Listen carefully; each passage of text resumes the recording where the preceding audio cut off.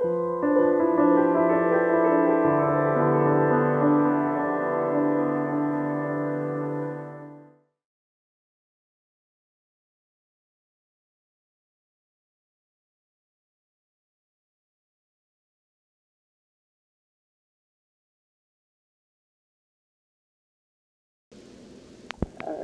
doing. As you know, Maynard, the social welfare heritage group is very eager to have the perception that people who've been leaders in the field of social welfare. A lot of things can be done with that information aside from just sheer interest. What we have been doing is interviewing selected people, selected people. What we would like to know is something about how you got connected with the field of social welfare, what it was like when you began, how you see it as different now, and especially your role as a volunteer in social welfare. We, to begin with, both Kay and I will be asking you questions, and after my introductory comments, she'll be doing the questioning. But one of the things that we'd like to know to begin with is whether you've been involved in any other oral history projects. Only at O'Melveny and Myers. I have been, I guess, for about 2 hours or 2.5 on videotape the history of the firm. And that's in relation to the activities of this particular firm, or does it range more broadly? No, it's pretty much limited to the activities of this firm, and furthermore to my own personal participation in particularly in the earlier days when I started work here, first in the summer of 1929, and then came on the payroll in 1930, and have been here ever since. How come they had that free service from you? I got paid. Oh, you did get paid? Yeah. Just incidentally, I worked for Gibson, Dunn and Crutcher the summer before, and they didn't pay me anything at all. They regarded that as a learning experience. That's right, for you. and it was. After that, I saw to it that I got paid. So it was largely about the earlier years. Henry O'Melveny's part in the firm, and then John O'Melveny's part in the firm. And I've spoken every summer to our summer association group of 40 or 50 maybe about the early history of the firm, and they seem to be interested in it. Well, I think it's important. Yeah. But one reason I've asked that question is because if you had done an oral history that touches on the area that we're especially interested in, we wouldn't want to ask you to repeat. Rather, we would try to get a copy of that and augment what we have. But no, it would not be useful. No, so it would not. So we start fresh.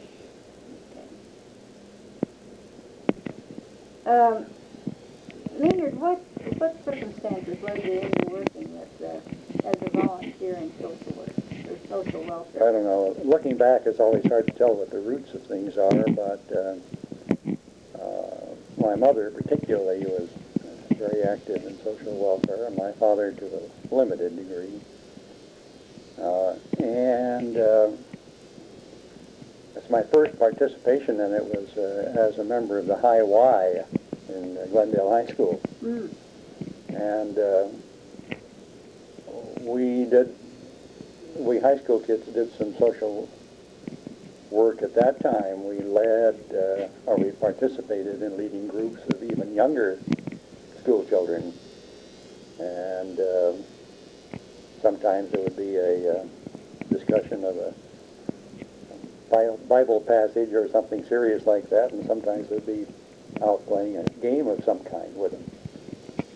And then I continued with that YMCA work in college, where I was president of the YMCA. And there was a certain amount of social work that we did there. and I was on the board of the YMCA at UCLA. That was my first volunteer board position. And it didn't exactly go on from there. I guess the next volunteer work I did was for the community chest. And the firm encouraged its younger people to get out and ring a few doorbells. We made calls to downtown office workers primarily. Was that when Lynn Mowat was there? Yeah, I don't know. I didn't know Lynn at that time. I was on a pretty low rung of the community chest ladder. I'm talking about probably about 1931, 32. I don't know whether Lynn was there at that time or not. I think so. I think so too. But that was just taking an assignment and making maybe 6 office calls, people up and down the street. And yes, it wasn't until somewhat later on that I began to be sought after for board positions, things of that kind. What can you mention some of the positions you held in agencies and the ones you worked with?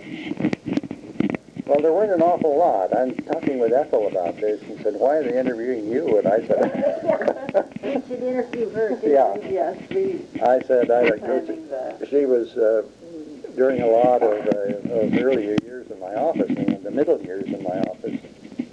I didn't have an awful lot of time to spend in volunteer work. In some way, I think it was through people that I worked with professionally who got into community service because they were leaders in the community.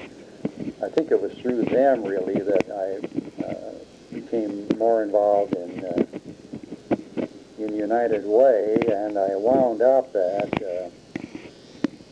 quite a young age. I can't tell you what it was, but as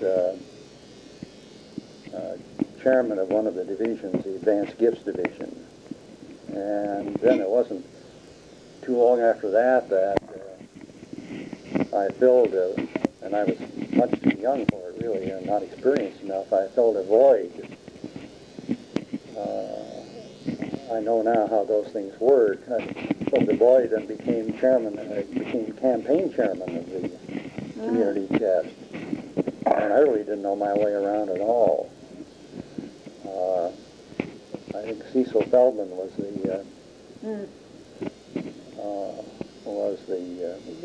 executive at that time. And I've forgotten when Cecil Feldman came in there. Can you remember that? No, I'm very bad about placing events with the time, the early 40s. Well, it would have had to be because Lynn Mowat was at the end of his period of when I was. Yeah, I'm not sure Cecil was the executive at the time I was campaign chairman. He may have been the campaign executive. I think, as I recall, that's more likely. He came during the war years. Yeah. I believe that I was, because you can check this, I believe I must have been campaign chairman around 1950. Somewhere in there. But I think Lynn remained as executive through Yeah. a good part of it. I think Lynn was still executive, and Cecil was the... I know he wasn't. He wasn't, huh? Because I started working under Ethel in about 48 or 49 in the community chest. And that was just at the end of the Lynn Mowat. So that my real active period was through Feldman's period. Oh, I can't tell you exactly how I became involved in the United Way movement, but I know Ernie Lobicki was the prime prime reason I was involved in that. After my campaign chairmanship, I was on the board of the community chest for 2 or 3 years, maybe 2 years, maybe just 1 year as the immediate past campaign chairman. And I think it was during that, and Ernie Lobicki was a good friend of mine. This, again, was one of those, I referred to professional relations. He became a very important man at Title Insurance and Trust Company, and they were one of the firm's most important clients. I was doing a good deal of work for Title Insurance and Trust Company, and got to know Ernie when he was really before he came to Title Insurance. He worked for Title Guarantee and Trust, and then they were merged, and he became an important man at Title Insurance.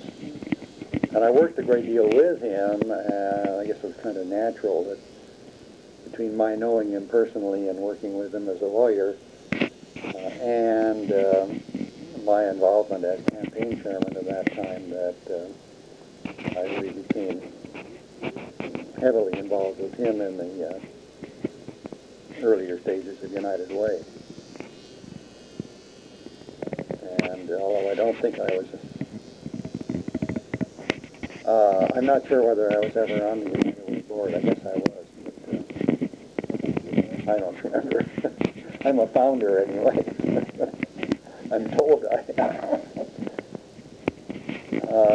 As being on the board of, or being a substantial volunteer of agencies involved in social work, I really haven't had a lot of that. Weren't you on Ethel. legal aid one time? Yes. Okay. There's a professional side of my volunteer work, and I don't know whether you call that social service or not, but I was a little bit involved in legal aid here, but really that involvement grew out of my activities with the American Bar Association.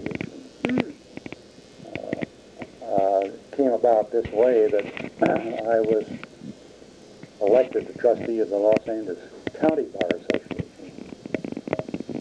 And at a time when it had, shortly before that, become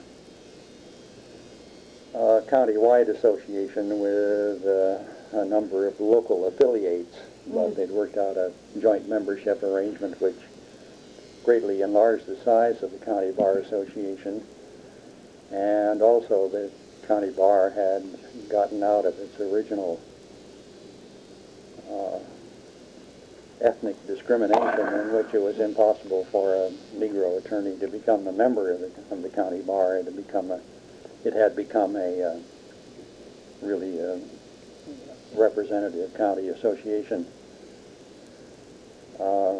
And following my terms as trustee of that association, I was selected an officer, and that put me on a ladder for 4 years, and I became president of the County Bar Association.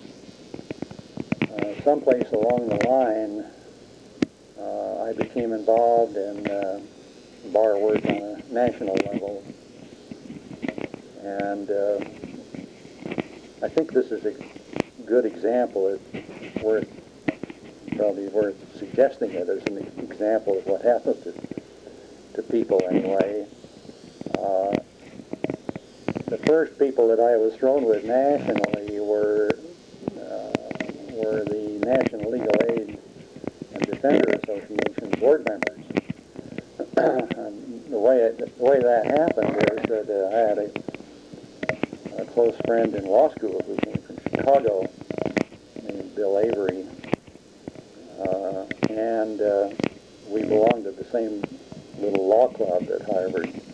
There were 8 members from each class in each of the law clubs, and they existed for the purpose of moot court competition.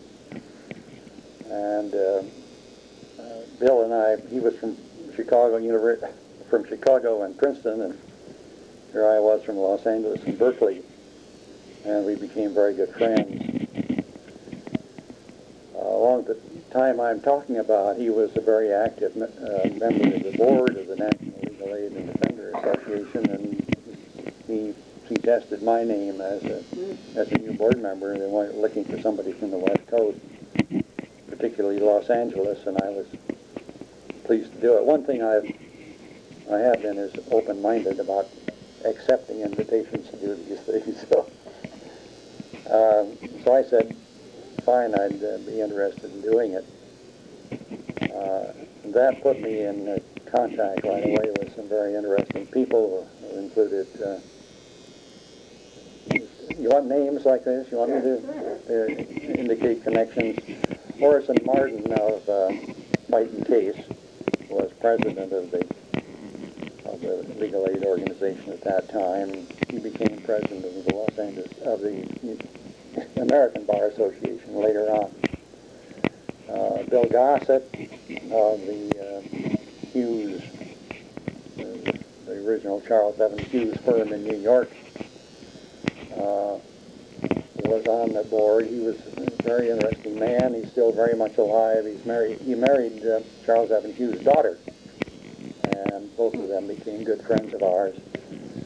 He became president of the American Bar Association later on, and a man named Ted Voorhees from Philadelphia. He was a leading lawyer in one of the 2 or 3 leading firms in Philadelphia. People of that type and that caliber,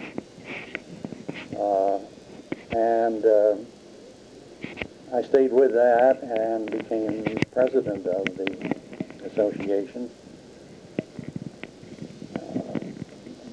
Acted for 2 years, I guess. I was reelected and acted in that capacity, and about then was the beginning of the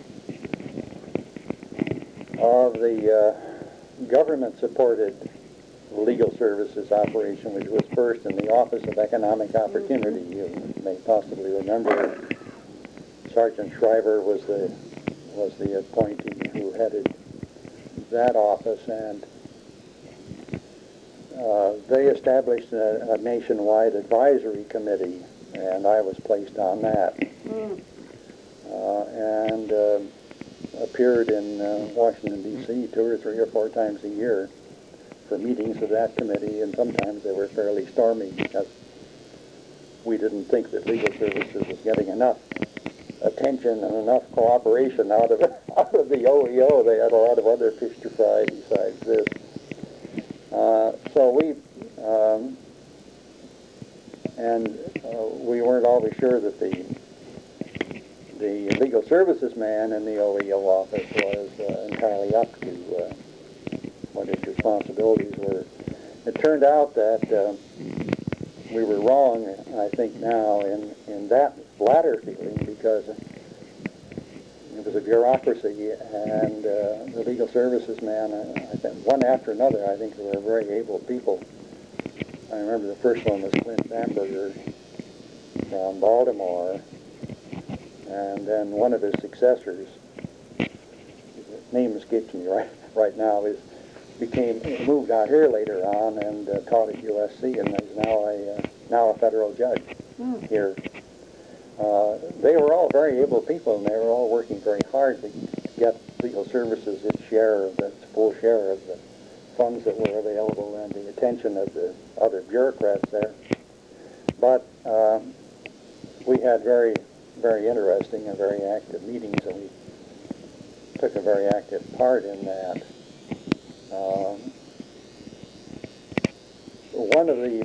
One of the men that I was thrown in contact with, it was Horace Martin's best friend in New York, was Whitney North Seymour, who was a leading lawyer in one of the leading firms there, who had formerly been way up in the Justice Department in Washington, D.C. And he always seemed to be on nominating committees, and he always wanted to nominate me for the vacancies. And I wound up on the board of the American Bar Foundation, which is a research organization affiliated with the American Bar Association, but with its own board, and in due course became president of that. So I had quite a lot of that type of professional social service experience, much more so than I did with the local welfare type. Well, but it had a very direct connection in the sense that the legal aid services during the 60s and 70s moved in an entirely different direction than they had in the That's right. It was a very painful change. I was placed on the board of the local. Well, let me back up a little bit. As I remember it, and this won't be entirely accurate, I'm sure, but as I remember it, the OEO funds were not used primarily to support existing legal aid services. They were used primarily to establish new legal aid services. And I went on the board of the new one that was formed here in Los Angeles, and it was not an entirely satisfactory experience from my standpoint. Well, we did not have strong leadership as I look back on it now, and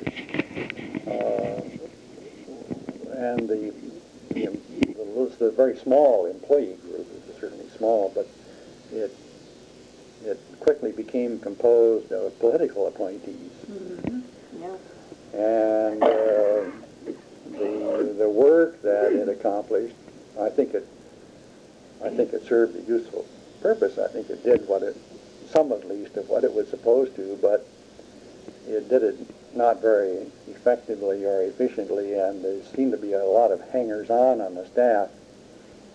I shouldn't say a lot, maybe 3 or 4, but I don't think the staff was any bigger than 6 or 8, who were completely inept, not lawyers, but other people who seemed to have been given their jobs because they knew somebody. Or because the money was there and had to be spent. Well, of course, that is a theme that I've encountered over and over again in my lifetime, Kay. But that was, as I look back at it, I really should be ashamed for having served on that board without demanding accountability from the people who were running it. Didn't that separate movement, though, have a very distinct effect on legal aid, the old legal aid organization, in the sense that it moved it into, say, the kinds of class action suits and so on that weren't prevalent before? Yes, there's no doubt about that.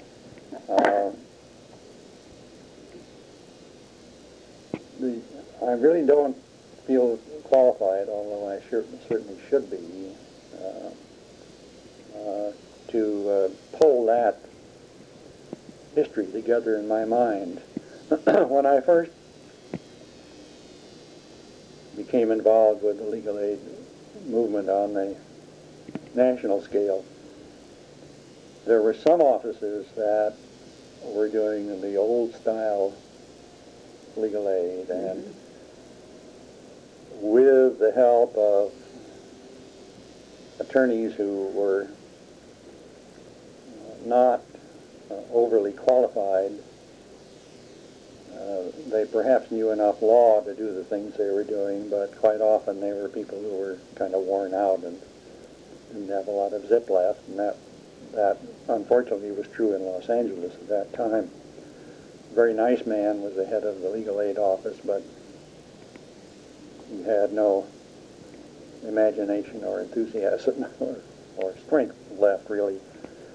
And when I was active nationally, there were some places that were moving ahead quite rapidly and were getting into the class action field and matters of that kind, a new style. But the legal aid movement was then encountering a great deal of opposition from the local lawyers. Mm-hmm. Remember that? It seems strange, but by the time I got involved with it, people of the type the specific people that I've been referring to, Martin and Gossett and Voorhees particularly, had been going around the country and making local appearances and selling the legal aid message to trying to sell it to the local bar associations because, and they had, by that time, they had succeeded in getting legal aid organizations established in all of the larger cities of the country. And the movement was then beginning to try to get established in the next tier of cities. And tremendous local resistance was encountered. The lawyers that spoke up in those local situations were the ones that opposed it, that thought they were losing their bread and butter by giving free legal services to people who would otherwise be their clients. And there was a lot of pulling and hauling on that. But the entire leadership in the national movement was from the kind of people that volunteers at the board level, the kind of people I've been talking about, Avery and so forth. Plus, first Emory Brownell, who was the chief executive in Chicago, and then Junius Allen, who succeeded him,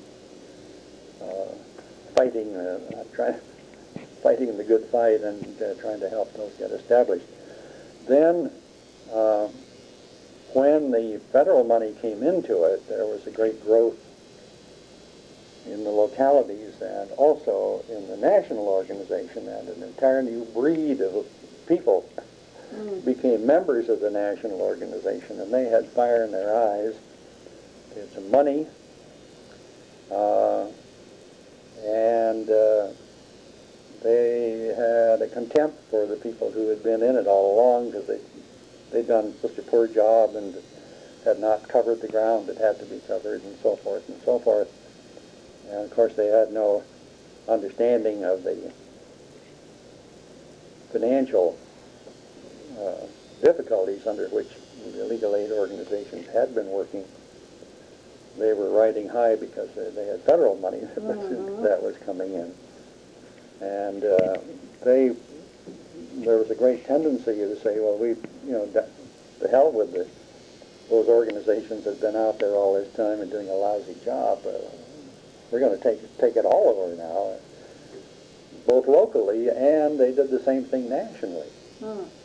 And I had some stormy times in my last year or two, year and a half as president.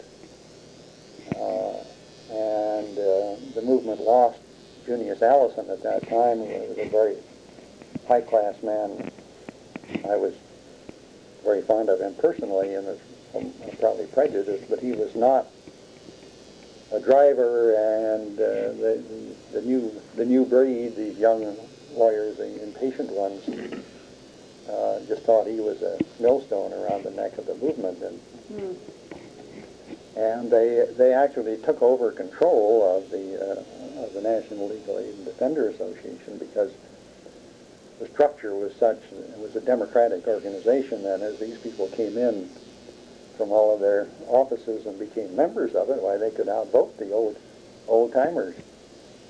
And then it became an organization of that group. By that I mean the working lawyers, rather than an organization of the do-gooders, which it had been before, although the working lawyers belonged to it. But that really reflected the whole social scene. It did indeed. It was in every aspect. It did indeed, and we had several stormy meetings, and but I was in favor of the thing happening. I didn't like it. I didn't want it to happen in a revolutionary manner, and it didn't happen in a revolutionary manner, but it happened within the framework of the established organization. But I guess I was the last volunteer president of that. No, there've been one or two since then, but I was succeeded by one of the working group, and that was true for several years, and it wasn't until several years later that a volunteer again became president of the organization, and that was a man from Boston who had served his time and whom everybody admired, and by that time they kicked the rascals out. There was a little retreat from that, and they were willing to have volunteers participate, and they are now. But it's very much a workers' organization now. Well, you know, I think, Maynard, wouldn't you have said, though, that happened in the 60s? It seemed to me that the agencies generally, and that was, you know, the United Way agencies Yes. and everybody else, the money thrown at them Yeah. made them staff conscious, not volunteer conscious.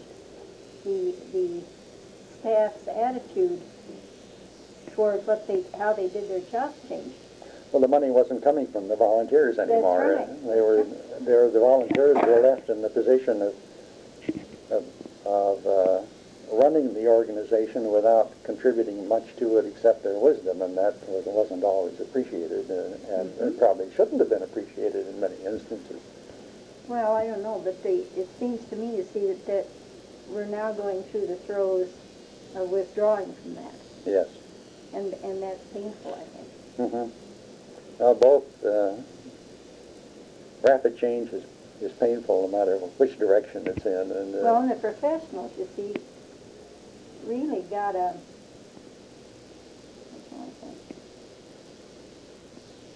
feeling that they weren't responsible to their own boards. Yeah. And that's right. a thing that's hard to correct. Well, and when the board had abandoned or was abandoning its historical function of both expanding the movement and finding funds, when those functions were no longer being done, why there wasn't much left for the board to do. That's right. And the day-to-day work was, of course, done by the legal staff. So, sure, the board can still do community relations of one kind and another, but they went all the way, and it was inevitable. At the same time, and I really can't remember exactly how this happened, but at the same time, the national money began to be funneled in part to the old-style legal aid organizations. And the Los Angeles Legal Aid Foundation, for example, which was the old one, did begin getting some federal funds. And I can't remember whether that was the result of a local situation in which the federally established organization turned out to be a dud and really turned up its heels and died. Whether that left an allocation available for the Los Angeles Legal Aid Foundation or not, I think there were two federal local organizations formed, and I was one of them, and the other one was no better, as I understood it. But I think a portion of the federal money that was available did begin to be distributed to the old-style legal aid organizations. The other side of the activity of the national organization, that is the National Legal Aid and Defender Association, was the defender side.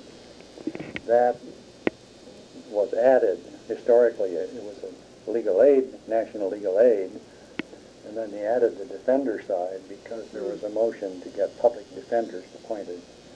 Los Angeles was one of the Los Angeles was one of the very earliest cities that had a public defender. Well, I think we had to have 1 million or more people, didn't we? I don't in know. order to have. I don't public remember, defender. Francis. And was that a constitutional provision in Yes. California? And then when Uh-huh. it finally was changed, Yes. and so other cities like San Francisco, San Diego. But the That's national. why we had the only one. Yeah, I see. But the national organization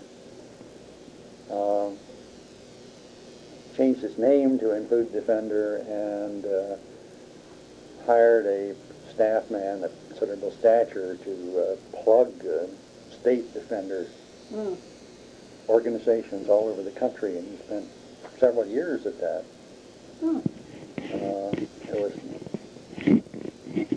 It was partially successful, but I think it did have an indirect effect of creating many more local public defender offices around the country. The public defenders are now an integral part of the organization. The public defender offices belong to it just the way legal aid offices belong to it. And internally it has a dual structure. It has a counsel from the legal aid side and a counsel from the public defender side, and then they are concerned primarily with their respective responsibilities, but together they constitute the governing body for the combined organization. Well, then some good important things evolved out of those early organizational structures. Yeah. Yes, Maynard, they have, and they've stuck there, and those are both very active throughout the entire country. Yeah, and doing a good job. Maynard, you have a uniqueness in your background that I'd like you to touch on. You're on so many foundation boards. How did those evolve in Los Angeles County, and have they affected the social services? Well, I'm not on that many, really. Well, it's just on They're some. on significant ones. Well, I think there's only two. And the more significant of that and the more interesting is the Haynes Foundation. I got on that, again, through professional connections.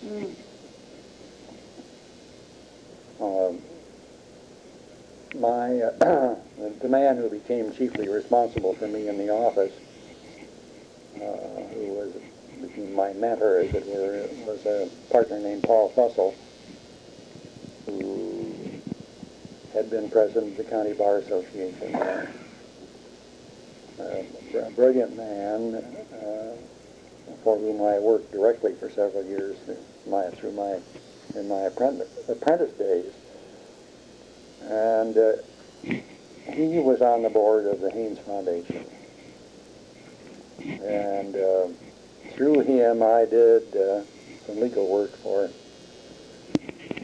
Francis Lindley, whose uncle, aunt, and uncle by marriage were the founders of the Haynes Foundation. And he'd been president he was on the board and president. I'd worked for Francis on some family planning, tax matters. And when Paul Fussell retired, he got off the board, and Francis asked me to go on in his place, which I did. And then when the time came when Francis wanted to give up the presidency, and I became president in his place. Incidentally, the time came for me to give up the presidency, and I succeeded in getting it passed on to Francis's son, Francis Haynes and Lindley Jr., whose great aunt and uncle by marriage were the founders of the foundation. I was pleased to go on it because obviously I had either a belief that public service was a good thing or a liking for it, one or the other, or both, and have enjoyed being on it, partly because of the kind of work it does and partly because of the association with the people involved, not only about fellow board members, but staff, and also the people that apply for grants, some of whom, like Francis, I'm very glad to talk with about his foundation matters, and we have to turn them down perhaps. But both those and those that, and sometimes those that receive grants are very interesting and become good friends.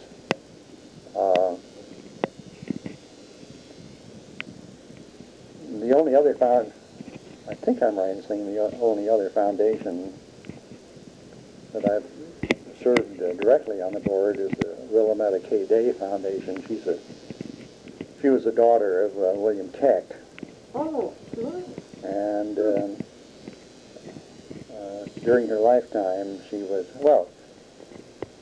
during her lifetime, she established the Willamette K. Day Foundation, and I went on the board of that and have continued ever since.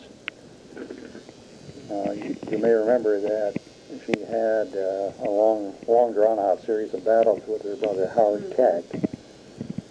And at the time that she formed the foundation, she had nothing but, and the foundation received nothing but Superior Oil Company stock, which was the old Keck family stock.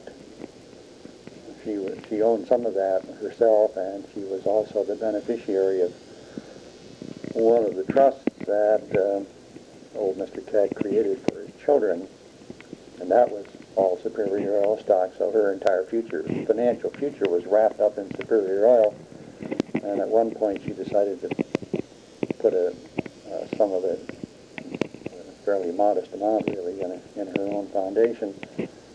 Then began to regret it. I guess I set the foundation up. Then she began to regret it afterwards because it wasn't big enough to be of any significance. But when, as it eventuated, and when the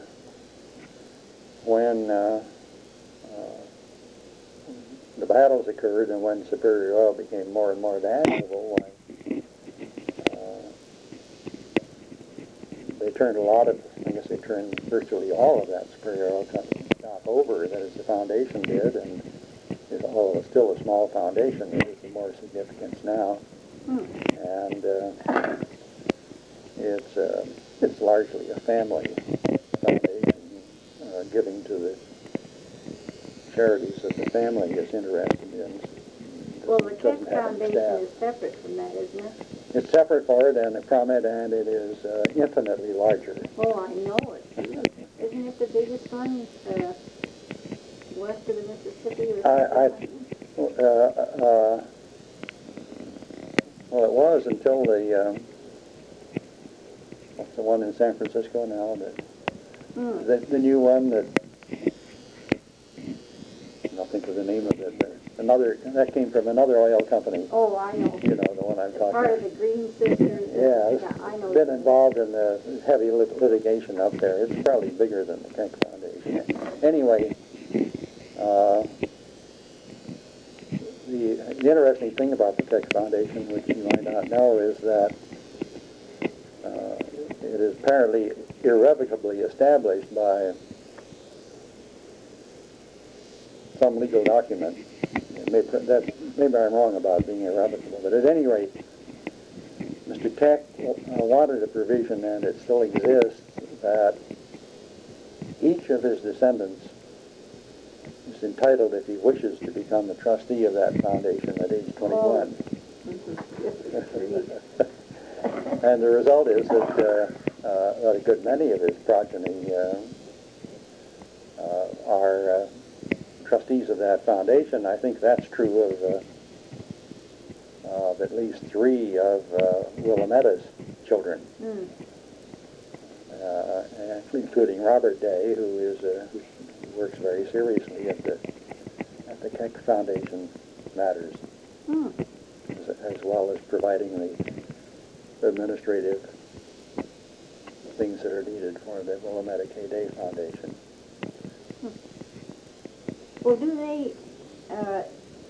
you think the involvement of these foundations has had any real effect on the development of social welfare services?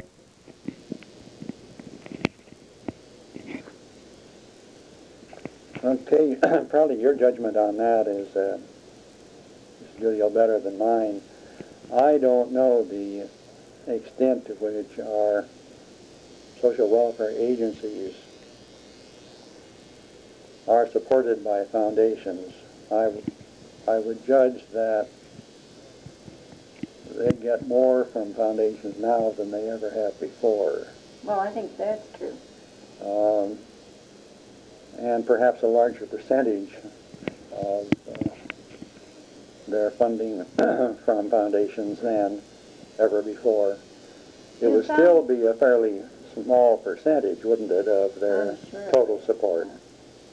How long has it been since they have this organization of philanthropy that foundations belong to? Well, it has been an organization worthy of the name. I think, in my personal view, in the last 7 or 8, 9 years, something like that. Before that, it was founded by a man with a vision named Joe Dempsey. Yeah. And he ran it as a kind of a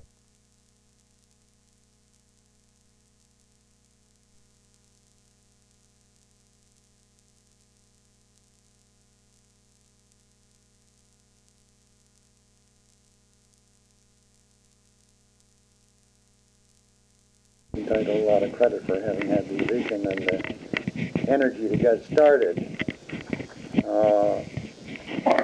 But it really came to life after Joe retired from that particular activity. And Lon Burns was selected as the executive. It's quite evident to me that there were volunteers connected with SCAP.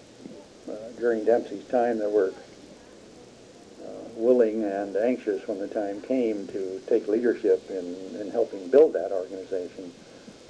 But that really didn't occur while Joe was there.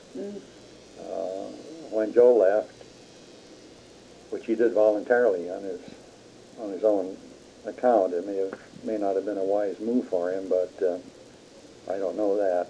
At any rate, he left, and immediately a search was made, and Lon Burns was located and has been a very great asset to SCAP since then. And one of the ways in which Lon has been a great asset, the most important way, I think, is to insist on various roles being properly played. He's the executive, he's not the Board of Trustees. And it immediately began the process of the Board of Trustees becoming responsible, having responsibility, exercising responsibility, and that, as we all know, is a snowball kind of a process. So now it is it has a very dedicated board, and they're very lively and have a good program, and it's a very successful and useful organization. How big is the membership? It's over 100. It includes private foundations and corporations with either associated foundations or corporate giving programs, which are doing the same kind of thing. And it includes the one community foundation that we have, the California Community Foundation. And now it includes, there are a few members who are religious organizations where a church or a church organization has a giving, not fundraising, but a giving activity, which is sufficiently separate from the rest of its activity so that it has a very close relationship to private foundations. to the normal private foundation, and there are 3 or 4 of those church organizations that are now members of SCAP. We've been very careful, the organization has been very careful to try to admit any organization which has largely identical interests with what we started with, and not to admit organizations which have largely differing interests, on the theory that we ought to try to be pretty homogeneous so that we wouldn't be pulled in different directions by different special concerns. And I think it's handled that wisely, and it's in good shape, both from a program standpoint and a financial standpoint. It keeps on growing all the time. I think it's interesting that I can't tell you which Japanese automobile organization it is, but they have a giving program, and they have become a member of SCAP. I think it's Honda, yeah. I have talked with them. One of the interesting things was it's probably should be on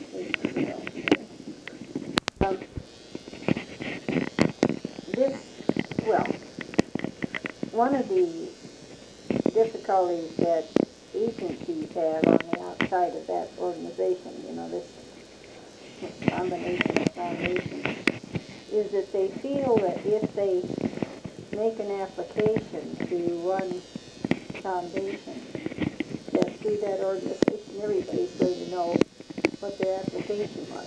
Does that ever happen? No, I've never heard of that happening.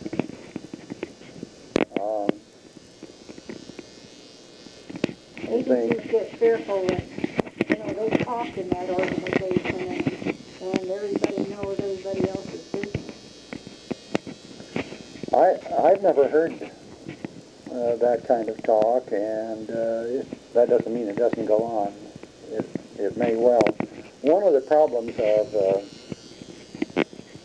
an organization such as GAP, and as I'm sure you know, it's paralleled by regional organizations throughout the country, is the question of how far it gets into what might be called cooperative funding. Okay. It's related. It's not the same question you're asking. It is related, and SCAP has always been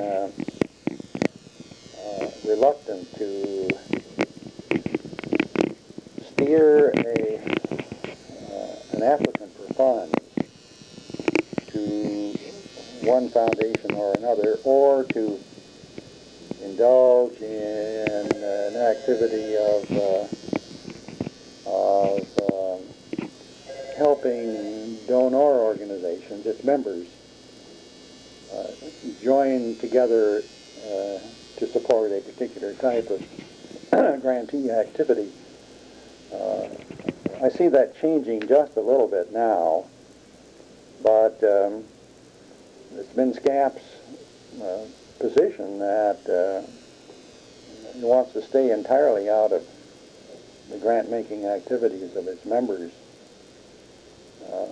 It is concerned with educational programs for its members to help them in general be educated so as to do a better job, and other activities related to the health of the member organizations, such as financial guidance, investment matters. Not that they provide it, but they provide programs that make information of that kind available to the members. There's a little bit of there's been a mild insistence among its members that SCAP should make itself available to help put together a little coalition of, put it this way, a little coalition of grantors in a field in which SCAP knows they may be interested when something appears to SCAP a particular project appears to SCAP to be useful. And I think they've always been available for, if the Haynes Foundation, which let me use it as an example because it doesn't indulge in cooperative funding, but if it did, and if it got a project which was twice as big as it thought it could handle, it could go to the SCAP and say, what other, here's a project we think is worthwhile, we can't handle it, we can handle a part of it, a third or half. What other foundation do you think would be interested in participating as a joint funder of this particular project? That's being set up a little more, on a little more regular basis now than, it's always been available, but well, I think foundations are, you can't tell what an individual foundation representative will say when he's in a meeting or she's in a meeting, but I think they've been reluctant to discuss informally, somewhat reluctant to discuss their grants, not really, but I think they've been reluctant to discuss the details of the applications that they receive. Well, of course, great many of them report their grants, of course, and what specifically their funding. What they're funding and why they're interested in a particular thing. Maynard, going back to the United Way now, it's gone through a lot of, variety of changes over the years. What do you see as the most significant change in its history? Well, certainly one of them was the managing finally to put together the national causes with the local ones and to get rid of that monstrosity that that Lynn was out of his his very good judgment and his deep concern for the welfare of the community. He created he primarily created the organization, the rival organization, in order to harness the interest of the unions and large groups of workers and of the corporate employers of that. And of course, I didn't think till just now. Remember the word? No. Associated Indonors, AIDS? AIDS. Yeah, that's right. Gosh, it's a good thing I didn't last until today, isn't it? Sure, it was AIDS. Yeah. And I think the final overcoming of that was a tremendous significance in the community, and really bringing back into the combined enterprise the strength of corporations, corporate leadership, which had been, so much of it had been alienated through the fact that they were, quote, rival organizations, close quote. I think that one of the other great changes that has occurred, and I would be thoroughly aware of this because you remember Ethel's participation in the residential campaign, leadership in that, was the elimination of the residential campaign, which I think had pluses and minuses. I guess it had to be, in fact, eliminated because of the tremendous administrative load and the tremendous number of man hours that were involved.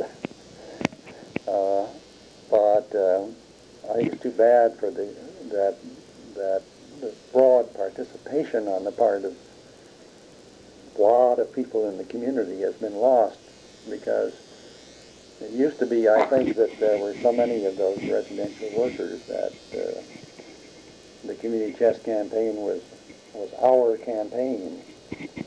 Now it's really their campaign. And it's just that the wide participation in it doesn't exist anymore.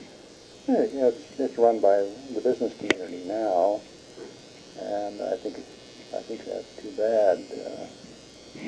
Maybe I have a prejudice. My mother was one of the founders of the community chest in Los Angeles. You know, and she didn't represent anything except women's clubs and PTAs and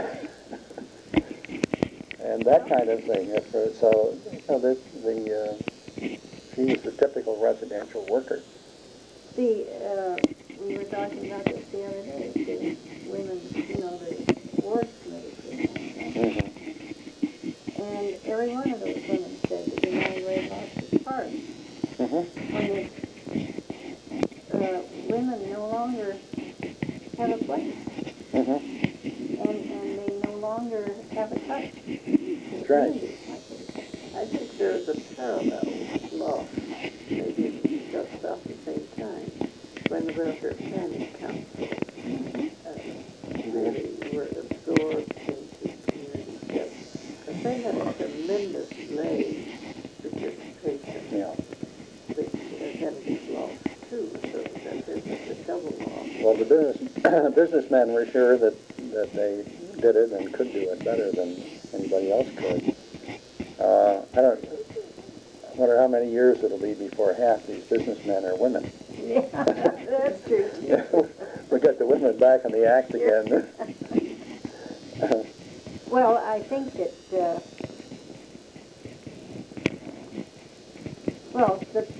somebody said to me one time, the pendulum swings.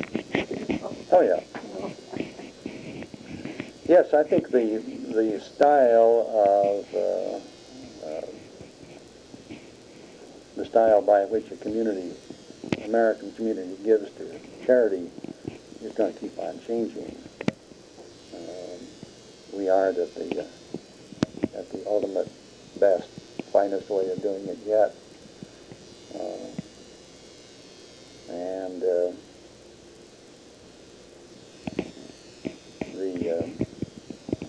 businessmen will learn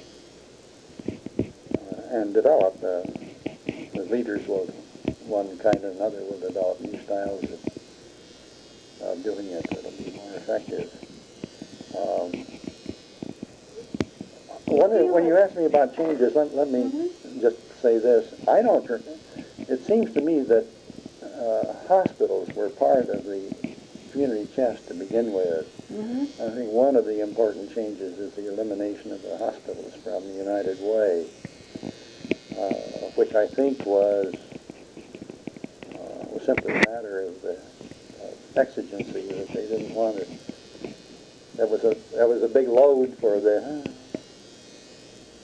community chest to carry, and it was one that they could drop. And as a hospital board member, I've been on the Good Samaritan hospital board for a number of years. I'm sorry that hospitals aren't better integrated with the community effort, which is now United Way. The hospitals have strong boards, and a great many of them, and participating in the leadership of the United Way, and I'm sure a lot of them do. A lot of the individuals do, but not as members of the hospital board. Well, and they're probably their main giving interest then too is that particular institution. It's still true that the biggest support for philanthropy comes to the individual. Yeah. And I suppose that one would say, well, that's not very significant. By the same argument, you say it'd be very nice if all the churches belonged to the United Way, and all the contributions to the churches were made through the United Way. Sure. Well, I think that, as we say, although the fashions change, I think that one of the great, huge changes, and I don't see any way to get back, is the gradual shrinkage in the percentage that our welfare organizations get from the United Way. The smaller and smaller percentage of the budget that comes from that source. And that, of course, parallels the inability of United Way to be able to enforce a ban on giving to non. Except they're trying. A ban on giving it outside of the United Way campaign to member organizations. Well, the policy of agencies can only go to those corporations that are not immune. Yeah, but those rules, although I can certainly understand why they're adopted, I don't think they've, there's something like prohibition was. Yeah, it's silly. You have the law, but most people don't follow it. And the United Way is really not in a position to enforce it. Well, and then there are thousands of non-United Way agencies that go to those corporations anyway. Yeah. So that's a real problem. It's almost to the point at which it could be argued that the best thing to do is to close the door and start all over again. Close the door, let chaos prevail, and then finally, after 10 or 15 or 20 years, why, once again, there'll be a demand for a United Way that everybody will be joining in. Yes, I think you have a very good point there. I don't know how that particular problem is going to evolve or not evolve, but it's a mean one. Maynard, in your view, what measures could a volunteer or civic leader undertake to affect programs and policies? Undertake to what? Affect programs and policies in social welfare.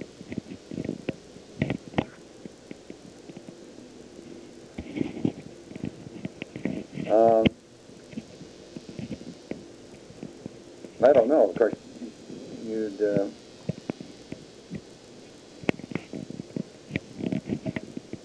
well, I know, for instance, that you were very involved with the Hollywood track thing and United Way. no. As a civilian, did you affect policy one way or the other? At Hollywood, on the Hollywood board. Well, or no, the Hollywood track. Yeah, Racetrack. You have to be a little more specific in your question. Well, it was that, the... Who affected what? Well, the racetracks gave money. Yes. To... Through a charity board. Yeah. And a percentage of it went to United Way every year. And then they changed the whole thing. Oh. And I know you were involved in this. Yeah, well, that was an interesting little piece of history, and while we at the Hollywood Park Charity Board were going through our problems, our parallel board at Santa Anita, so far as I know, didn't have any problems at all, and everything has worked out very smoothly there. What happened at the Hollywood, in the case of Hollywood, was that the members of our Board of Trustees were rather heavily oriented to United Way. They included Ernie Lobicki and Harry Bard, and two or three others, and I, who had been active in United Way leadership, and we had a rather strong feeling that, a belief in the United Way process, the stewardship process, and we were reluctant to involve ourselves in picking our favorite charities, as it were, board members picking their charities they were interested in, although when I went on the board, a custom had been established of recognizing Jewish charities. And gifts were made to Jewish charities other than through United Way. And the same was true of some of the Catholic charities. We had a Jewish leader on the board, and we had a Catholic leader on the board. And those things were done, and a few, 2 or 3 rather small ones became beneficiaries through personal relationships and so forth. But the bulk of it went to United Way.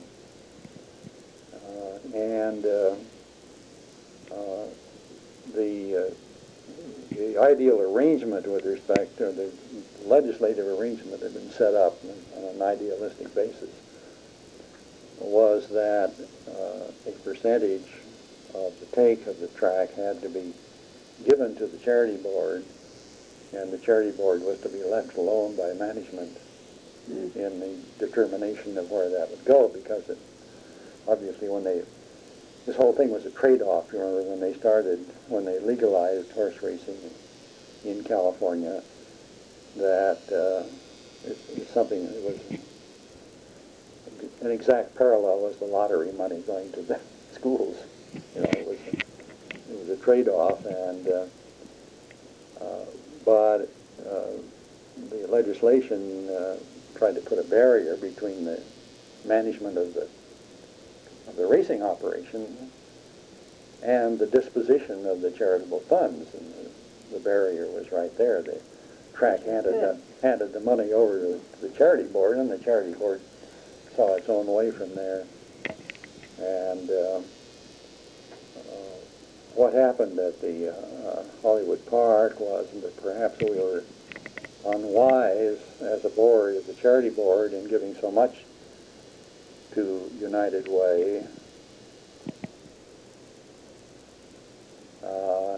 and for being resistant really to the wishes of management, which were very understandable, but we resisted those wishes. That we made substantial contributions to the Horsemen's Benevolent Protective Association, or whatever it was. Anyway, there was and is a charitable organization that works with the employees of the track and of the horse owners.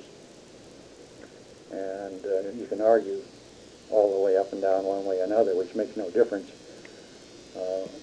But the management of Hollywood Park became unhappy with the very small amount that we were willing to give to that organization as against a very large amount that we were giving to what some in the management there regarded as a wasteful, somewhat irresponsible operation of United Way. And so the procedure that was adopted by management was to establish a second charity board and divide the charity funds between our recalcitrant organization and the new one that had been formed. And we concluded after a while that didn't make any sense, and management was still unhappy with what we were doing, and so we decided just to get out of the way and close up and turn over what we had left to the other charity board. It was not entirely pleasant while it was going on, but I think United Way isn't better off now than it was before, but I think the charitable community is better off for us being out of the way and for that money flowing smoothly into various charities. What kind of people are on that board now? Well, there's some very good people on it, including Harry Bart and somebody else from our board, can't think at the minute who it is. But, sure, it was,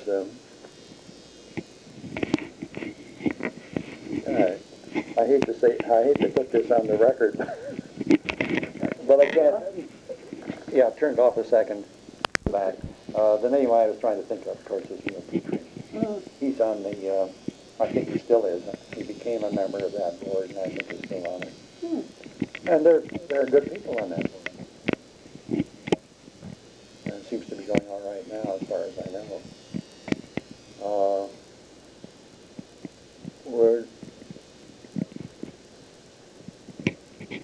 Well, there isn't really anything more that can be said about that.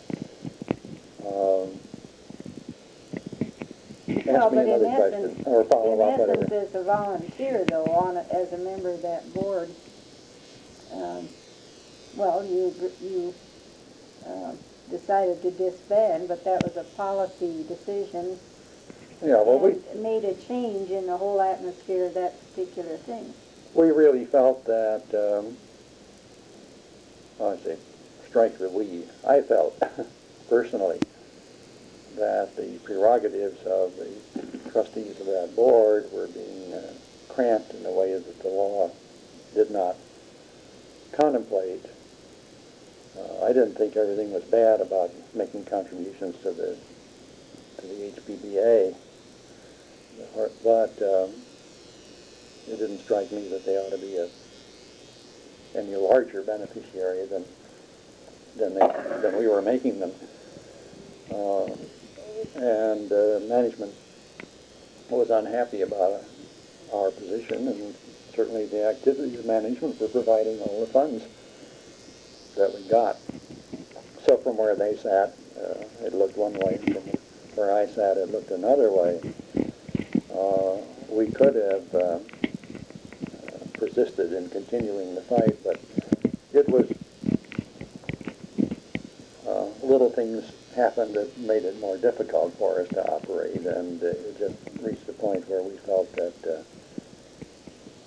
it's better to cease and desist. Yeah, well, we felt that the community wasn't being served by our, quote, stubbornness, close quote. Maynard, do you have any personal papers, pamphlets, biographies of yourself, pictures that we could have to finish out this file on you? Well, I haven't saved things like that. As a matter of fact, there, as an example, there are all those boxes which are personal files of mine accumulated over the years. The firm made a little complaint about all the shelf space that those were taking up, and I thought their complaint was probably thoroughly justified, so I said, well, send them up and I'll go through them. Well, I went through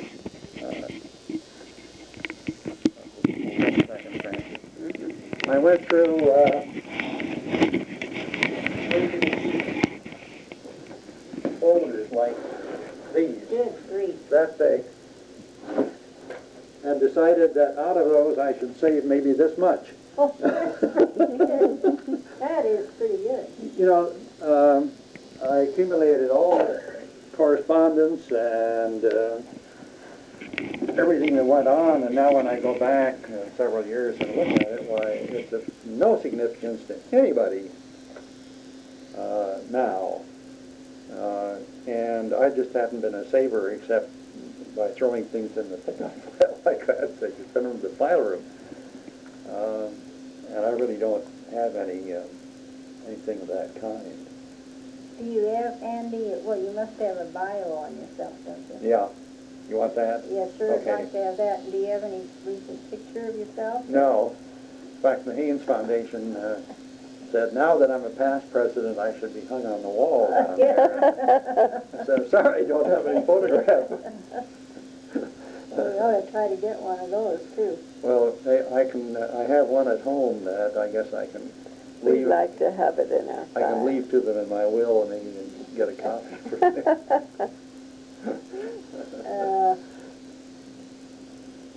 Well, can you think of anything else that you'd like to add to this, Maynard? because you've got such a multiplicity of activities in your past that we'll never cover them all, I'm afraid. Well, let me add that my experience with the hospital at the Good Samaritan has been a very interesting one, and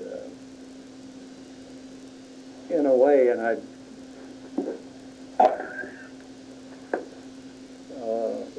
in a way, is a good represents a good study, a good example of what happens in volunteer organizations. I'll put it briefly as I can. When I went on the board, John Wilson, the orthopedic surgeon, was the leader at the hospital. The father, not the son. Yes. Well, there's another son now.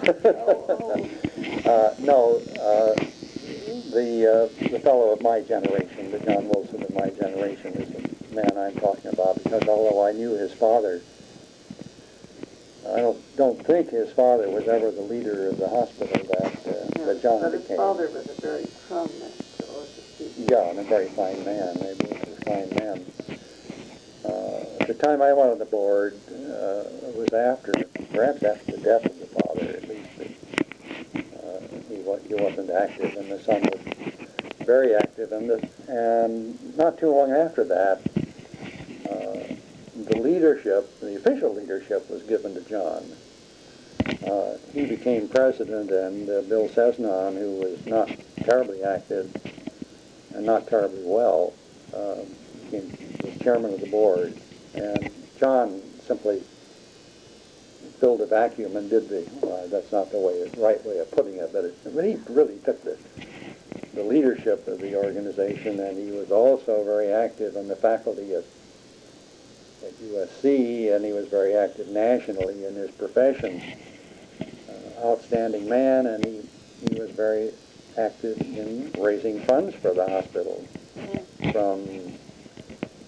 He attracted leading and wealthy patients, and through his patient group, he developed a great ability to produce funds.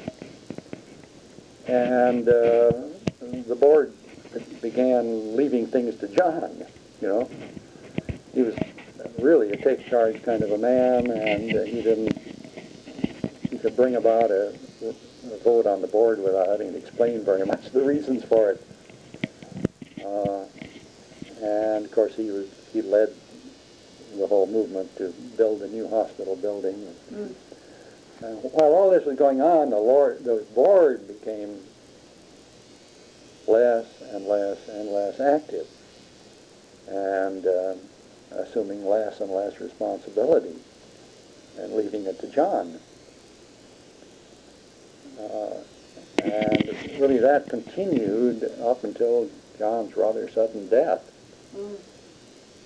And we lost, in that 1 year, we lost not only John, but we also lost Fritz Larkin, who was the chairman of the board.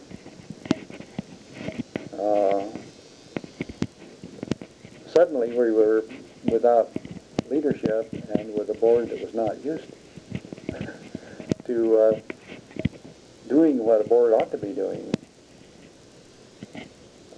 And we were very lucky in that Fritz Larkin had recruited as his potential successor Mo Benson, who was retiring from ARCO, and Mo agreed to assume the chairmanship a year before he had expected to assume it, and a chairmanship with no president. And so he became president also. Didn't realize that. And it was very difficult for him to take that all on when he did, particularly because it was a very, very critical time. Health care was changing rapidly, and Good Samaritan was not changing, except to lose its leadership and find itself on a board that wasn't used to assuming these responsibilities. And Mo, his first thing we undertook was try to figure out what the top organization of the hospital should be, and he went to his friend Russell Smith, who was chairman of the board at Children's Hospital, and changed the direction, which that resulted in a change of direction from what Fritz had anticipated, and led to a search for a president of the hospital, which was a man who was brought from Pittsburgh. And I was chairman of the nominating committee, and we had the responsibility of finding new blood for the board and getting the right kind of people on there who would help bring new life to the board. And with the combination of the change in leadership, which was throwing responsibility on the board from that direction and bringing new people in who were interested in a board position where they could really devote themselves and do something about it, has just brought about a complete change in a 2-year period. And of course we have a moving target because the healthcare field is changing so rapidly that it's hard to keep up with. But it's a prime example of an organization changing from one style of operation to another style of operation to the other style of operation in a very short period of time, and finding board members who were anxious to do, existing board members who were anxious to take leadership, and some who weren't, and that sorted itself out. And then finding new board members who were willing to really put their shoulders to the wheel. What kind of orientation did you give the new board members? What kind of orientation? Oh,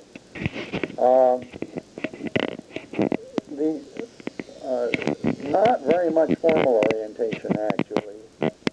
Such as it is, it has been simply on an individual basis. The group orientation of new board members is an art that I have not seen well done. In my experience, I'm sure it is well done in some places. What had happened at the Good Samaritan is that there was very little turnover of the board, so there were very few new board members. Oh, okay. And when we began bringing new members on, that was done by a careful interview process ahead of time, and a clear understanding that the new board member was to work and give. We weren't sure enough, and aren't sure enough now, as to exactly what directions we're going to be taking to give a very good orientation course. Did the board members come on as a group, or they come on one by one? And we now we went for years and years and years with 1-year terms and everybody being reelected every year. And now, for the first time, we are divided into 3 classes with 3-year terms. But we keep on bringing additional board members on, and I think without exception, all of our new board members have brought skills to the board and enthusiasm to the board that have been extremely useful to us, and we're in a period of great excitement because things are changing so rapidly. New developments and borrowing more money and a lot of things that involve responsibility, and the result is that the board finds it a very exciting enterprise. And I contrast that with other boards I've served on, in which the board becomes more and more apathetic as time goes on, because it doesn't have any feeling of responsibility, nor it doesn't feel that the vitality of the organization is dependent on those board members. They don't have a mission on the board. Yeah. Or they don't know what it is. Yeah. Have they hired a new executive yet, or a new Oh, president? yes. Did they change I mean, was there a drastic change in that job description of that person as contrast to the one before? No. Well, I guess yes and no. Our executive had been Geneva Clymer, and her responsibility as an executive was to administer the hospital.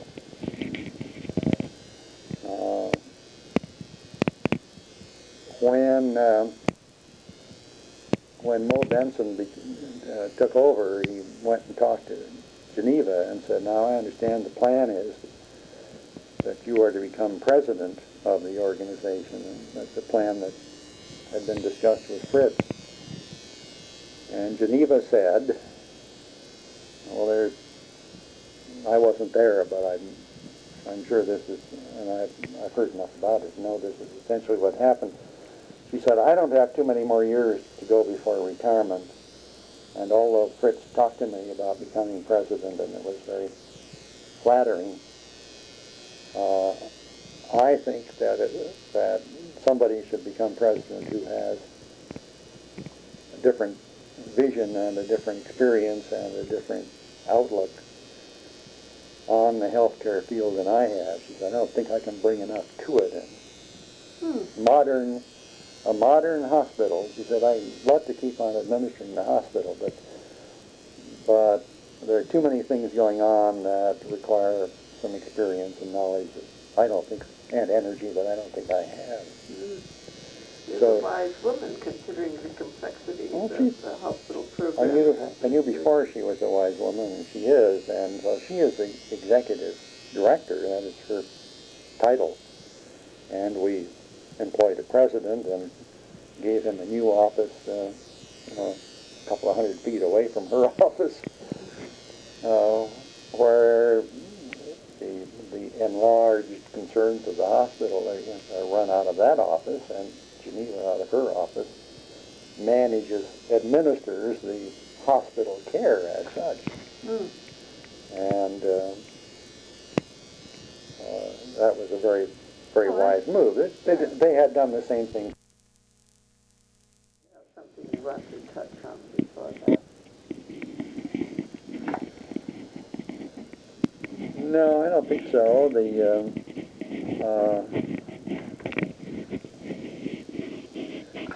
We recently, Francis, had a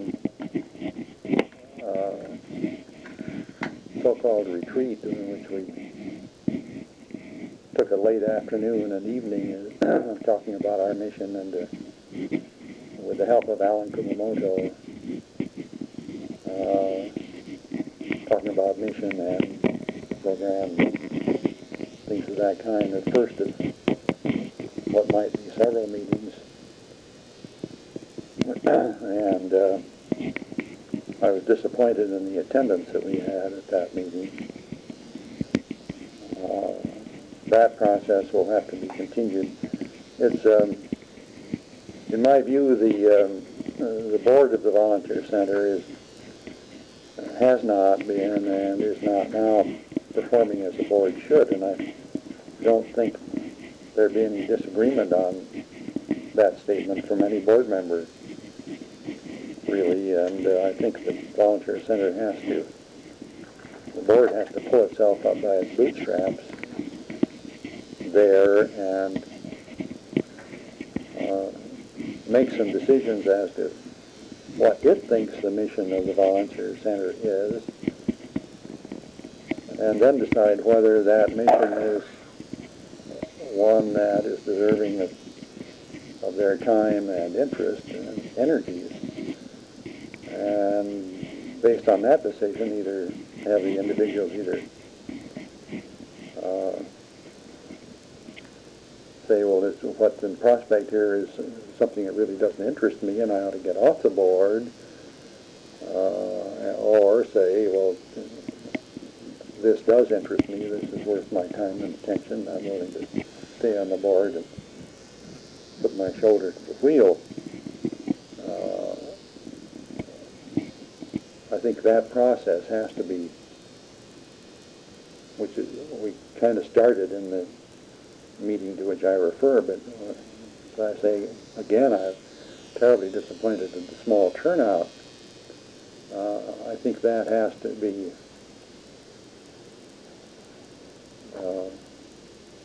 developed and continued to a point where there is a mutual concurrence in what the Volunteer Center is all about.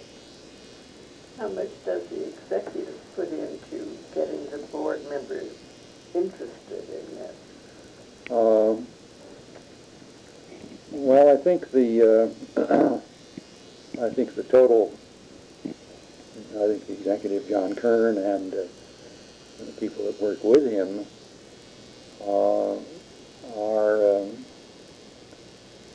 are concerned on that issue. I don't know that they know exactly how to get from here to there. It's something that I think staff leadership and board leadership have to build together.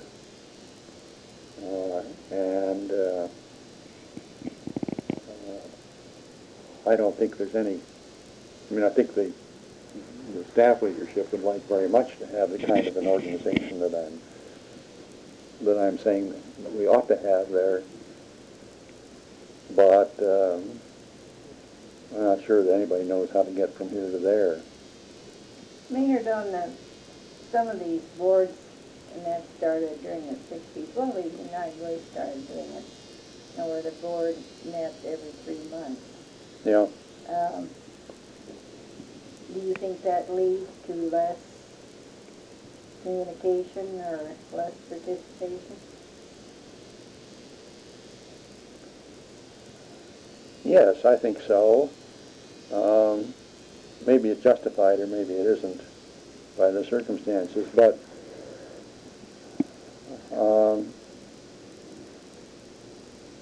and you can look at,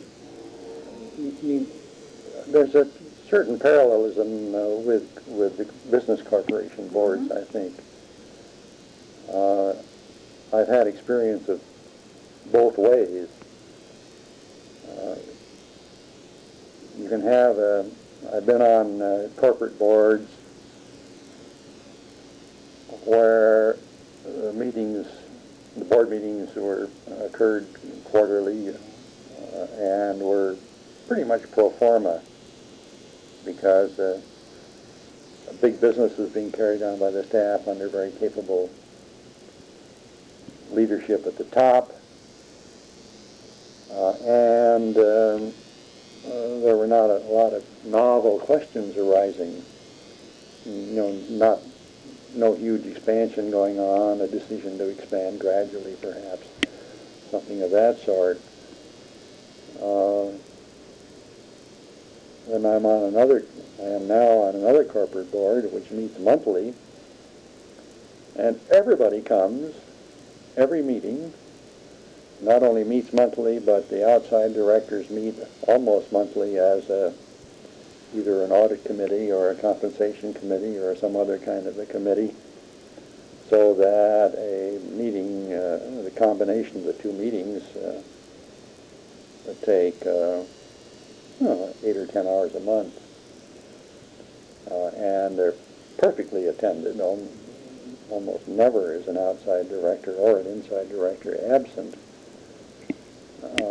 But the company is one in a field and an activity which is quite vital, and which is threatened on the one hand, and which has a lot of opportunities on the other hand. And the board members are very aware of their potential liabilities, and they aren't frightened by that. They're just driven to performing awfully well. So that can happen. There's those differences in a regular business corporation board also. And while the volunteer center board was being quite passive and relatively inactive and relatively uninvolved, I saw that board operate, and at the same time I was watching what happened at the Good Samaritan Hospital when a relatively uninvolved board became terribly involved in a very short period of time due to some of the circumstances that I've been talking about. So it is whether a board improves in its productivity and in its assumption of responsibility or deteriorates in those respects can be due to a lot of different causes. Oh, yes. That's good. And when an organization is just kind of rocking along, as the Good Samaritan Hospital was under John Wilson, it might have rocked along into serious trouble. But while rocking along like that, why the board will be less and less active and feel less and less responsibility and be willing to leave it more and more to John, you see. And that's not the way that type of organization was planned. The board is planned to have a certain responsibility, and the administration is planned to have a certain responsibility. When that balance isn't properly preserved, the organization is in some jeopardy. Well, that's what I thought the Knoxville was really a very healthy kind of phenomena in that it re-emphasized the responsibility of the board. Well, there's a limit that, of course, that laws can reach. And the difference between a good operation and from the standpoint we've been talking about of the proper role playing and a mediocre organization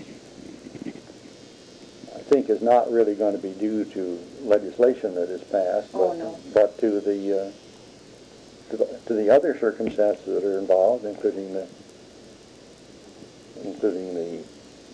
circumstances, the whole ambience, the environment, the business environment, the operational environment that surrounds the organization, and the understanding and of the parties of the roles they should play, and the insistence of the parties on the roles that they should play, on their assistance on the role the other should play is more important than insistence on the role that you play yourself. And I saw this, I've already indicated, I saw this same thing at SCAP. When people were willing to leave it to Joe Dempsey in that case, the board was weak, and the organization did not move forward strongly, and did not carry out the potential program, and didn't fill the niche that was there for it to fill. It got into it a little bit, and as I say, Joe is entitled to credit for having started it, but it wasn't until a different philosophy prevailed as to the responsibility of the executive and the responsibility of the board vis-a-vis the organization as a whole that organization began to prosper, began to develop a good, strong program, began to develop a great growth in membership, developed a sensible dues structure, and all those were due to, in part, to the leadership provided by the executive. Who is a trained professional. Right, and in part by the board leadership, which seized the opportunity that, or accepted the challenge, whichever way you want to look at it, to move from relative ineffectiveness to a point where the board is fairly effective there, quite reasonably effective. I think one of the most common diseases in these agencies is the understanding of the board role and the understanding of the executive role. It causes me problems on consulting all the time. Yeah, well, it perhaps depends more on the executive than it seems to me, in my experience, than anyone else to start with, because a good executive, an able person, can gradually absorb all of the responsibility and all the authority. It also knows how to make use of the talents of the board members. Right. Well, I'm assuming that an outlook on the part of an individual that he can do it better than anybody else can. And if he has that attitude, why, he or she can, over a fairly short period, accomplish that result. So that, on the other hand, a really good and experienced chief executive knows that one of the most difficult parts of his job is to activate the board and to activate the board not only as a board but also in its committee operations and keep passing and keep laying on the table in front of the board members, either as a board or as committee members, decisions that he knows they ought to be making, and providing all the guidance that he can with respect to those decisions, but insisting that those decisions be made by the board members, and occasionally having the board members go a direction other than the direction that he would like to have it take. But assuming a reasonable degree of wisdom on the parts of both the executive and the board, why the organization's going to be stronger as a result of that, even if it does make a mistake once in a while. Well, and I think that's looking at United Way in the last few years, I think United Way forgot it was non-profit. Mm-hmm. In other words, it slipped over into the philosophy of the corporate profit-making kind of thing too far. And I think a lot of the agencies have tended to think that way too. Well, it's, I don't know if you're referring to the loans made to the new executives. That's a difficult problem because styles in the corporate world tend to become forced on the nonprofits also in many cases. And now our recruitment of personnel is on a nationwide basis, and there are some styles that have been set up with the help of recruiters and other organizations that present difficulties. I saw one instance of a nonprofit organization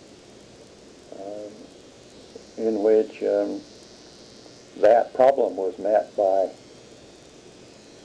one of the board members saying, well, I control a foundation, and I will see that you get a loan from that foundation, interest-free, of the amount of money necessary to move you.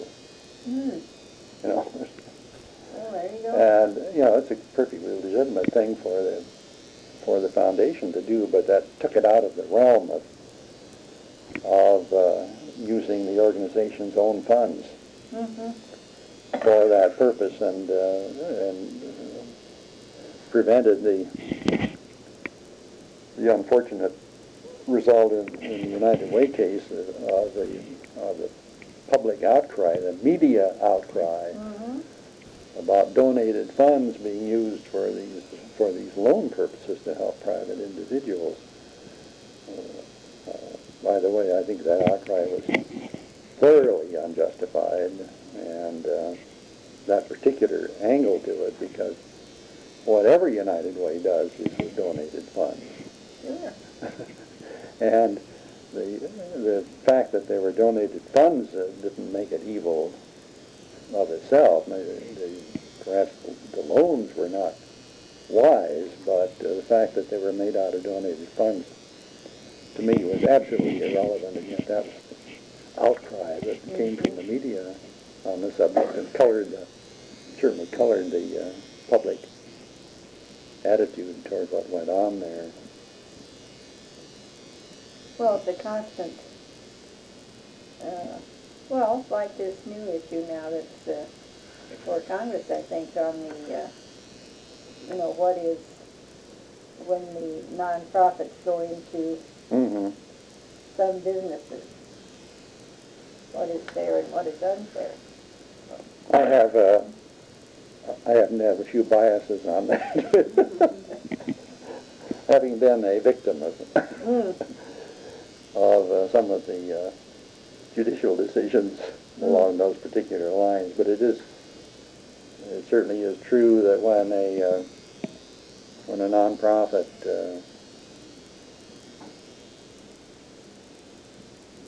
finds itself in competition with profit-making organizations for the same customers, that everybody better look out. The example I'm referring to is, and I wasn't personally involved in it, but I referred to earlier when we've been talking to the American Bar Foundation, which is a research organization dependent entirely on other sources for its funds. And one of those sources was another affiliate of the American Bar Association that for very good purposes raised money by a life insurance program in which the lawyers who participated in that life insurance program permitted the premiums that they would otherwise have received to go to the lawyer charity organization. And some of that money got to the American Bar Foundation.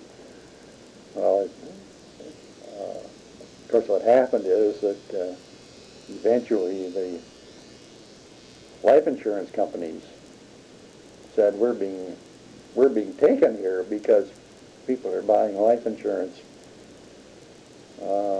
and from somebody else rather than from us, and are getting the benefit of a charitable deduction by giving their premiums to that particular charity, and so that operation has an unfair advantage over us.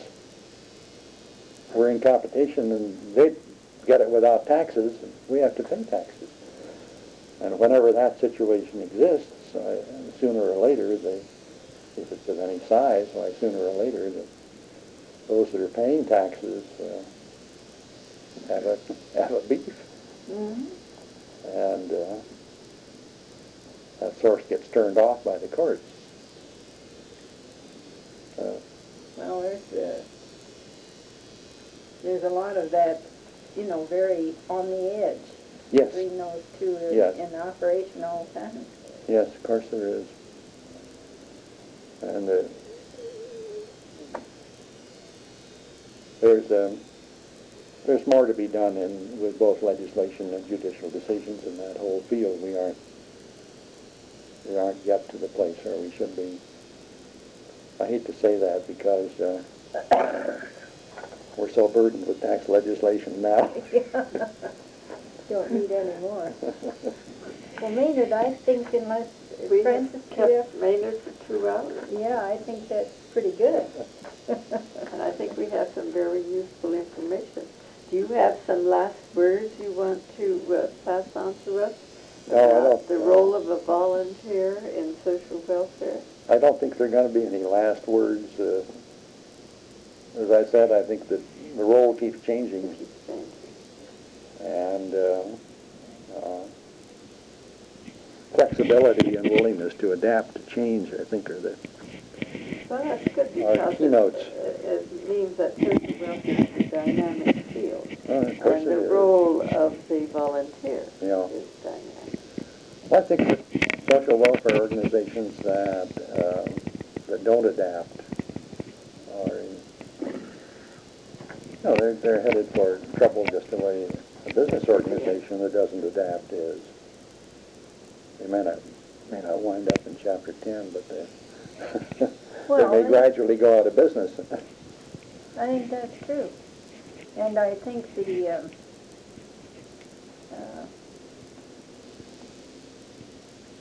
concurrently, too, is some of them can't adapt to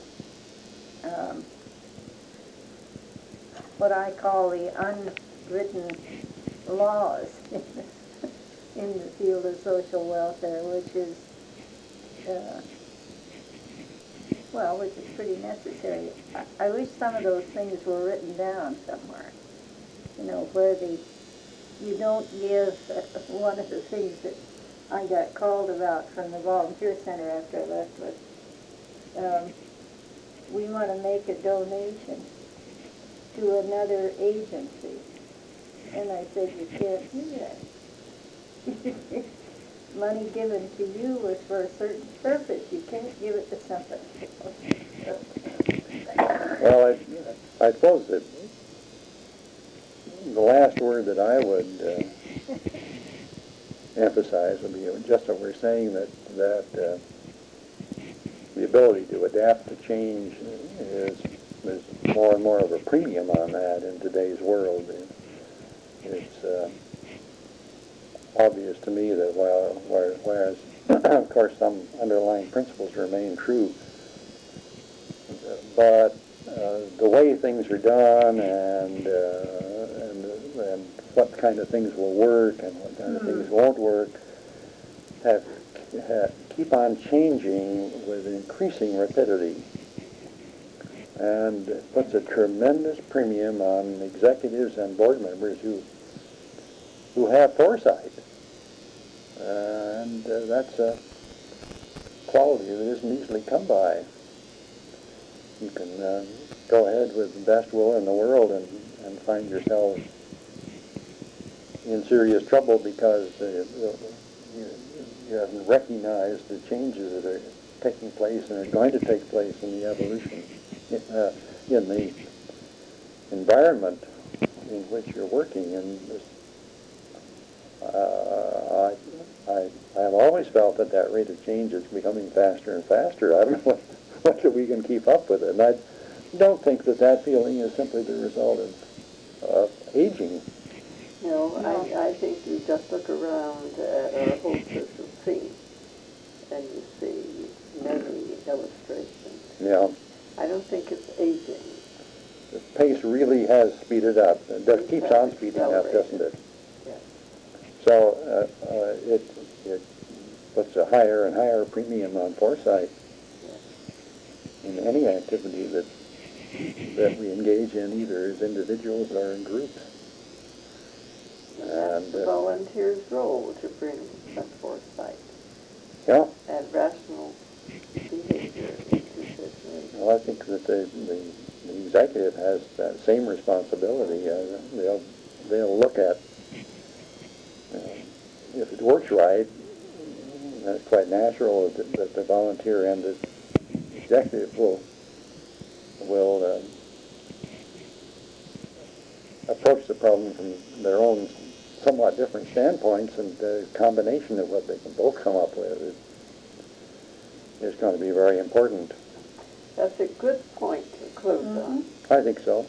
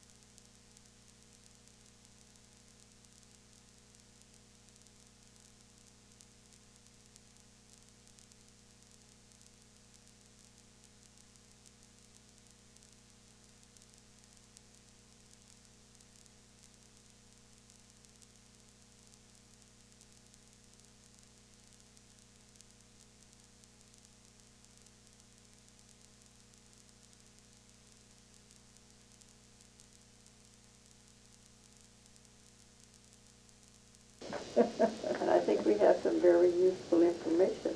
Do you have some last words you want to pass on to us No, I about don't. the role of a volunteer in social welfare? I don't think there are going to be any last words. As I said, I think that the role keeps changing, and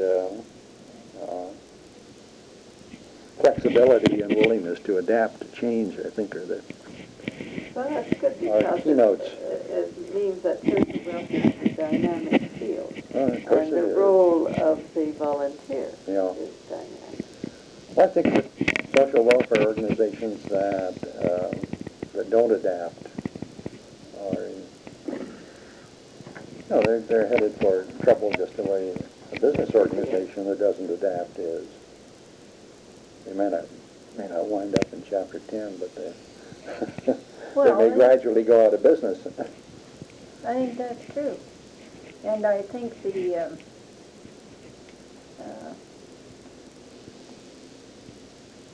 concurrently, too, is some of them can't adapt to what I call the unwritten laws in the field of social welfare, which is, which is pretty necessary. I wish some of those things were written down somewhere, where you don't give, one of the things that I got called about from the volunteer center after I left was, we want to make a donation to another agency. And I said, you can't do that. Money given to you was for a certain purpose. You can't give it to somebody else. Well, I suppose that the last word that I would emphasize would be just what we're saying, that the ability to adapt to change is more and more of a premium on that in today's world. It's obvious to me that whereas of course some underlying principles remain true, but the way things are done and what kind of things will work and what kind of things won't work keep on changing with increasing rapidity, and puts a tremendous premium on executives and board members who have foresight. And that's a quality that isn't easily come by.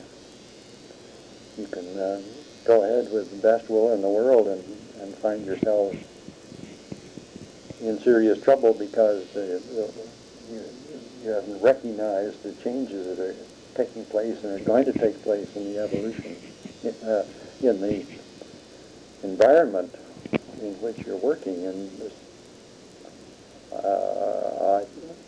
I've always felt that rate of change is becoming faster and faster. I don't know whether we can keep up with it. And I don't think that feeling is simply the result of aging. No, I think you just look around at our whole social scene and you see many illustrations. Yeah. I don't think it's aging. The pace really has speeded up. It just keeps on speeding up, doesn't it? Yes. So it puts a higher and higher premium on foresight in any activity that we engage in, either as individuals or in groups. And the volunteer's role to bring some foresight. Yeah. And rational behavior into situation. Well, I think that the executive has that same responsibility. They'll look at if it works right. That's quite natural that the volunteer and the executive will approach the problem from their own somewhat different standpoints, and the combination of what they can both come up with is going to be very important. That's a good point to close on. I think so.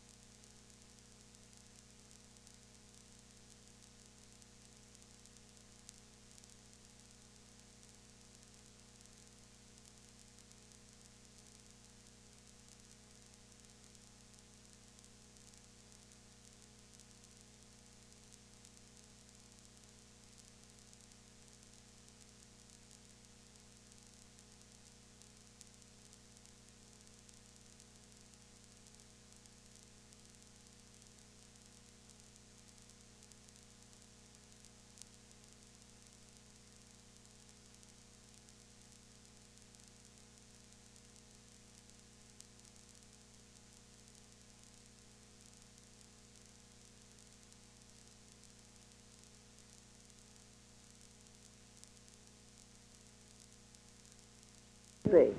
This is Ethel Toll, who has served in this community rather actively since 1935. But before that, I went to Occidental College, where I was a major in economics and a minor in sociology, which first opened up the field of community and organization and needs. And I can remember during that period of only about 2 field trips, but they impressed me a great deal. One was the old General Hospital, and we had a big tour. And one was the Juvenile Hall, and I think there were others, but those 2 were the ones that impressed me. Then I was married and did not do much until I was invited to join the Junior League in 1935. And their provisional course, which is about 8 weeks or more, is very well done and thoroughly done, particularly in those days, using the best of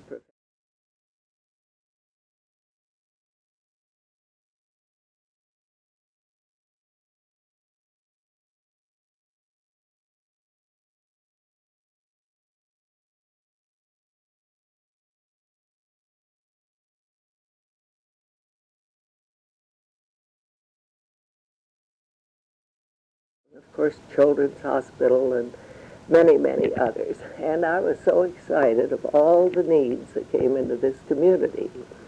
Unfortunately for me, at the beginning, when I finished the course and was ready to be pounced on for placement by friends in those days before they had professional placement director, a friend was head of what was then known as the Civics Committee in the Junior League. And one of their problems then was the biennial versus the permanent system of registration, and we went out to different counties, Riverside and San Bernardino, I remember. It was the last thing I thought of doing, wanting to do, because I had this whole new view of the community after the course. But as it turned out, and I look back, I think maybe it was providential in that I was a member. We worked with the League of Women Voters, and they were very active. This now was the period of the migratory worker, and I soon, I think within the first year, was on the board of directors. They were not well supplied with people in those days, and I was child welfare chairman, so I was closely involved with the migratory camps, which were really abominable in those days. Because What years were that? Was that exactly? Well, I would say about 36 to 38. And the Depression years. And the migratory workers came in that period. The camps were just unbelievable, and here were many, many children that had come from the Dust Bowl. And Helen Gahagan, the famous actress, and later in Congress, would go out to I was the mother of a few little ones and couldn't get away on weekends.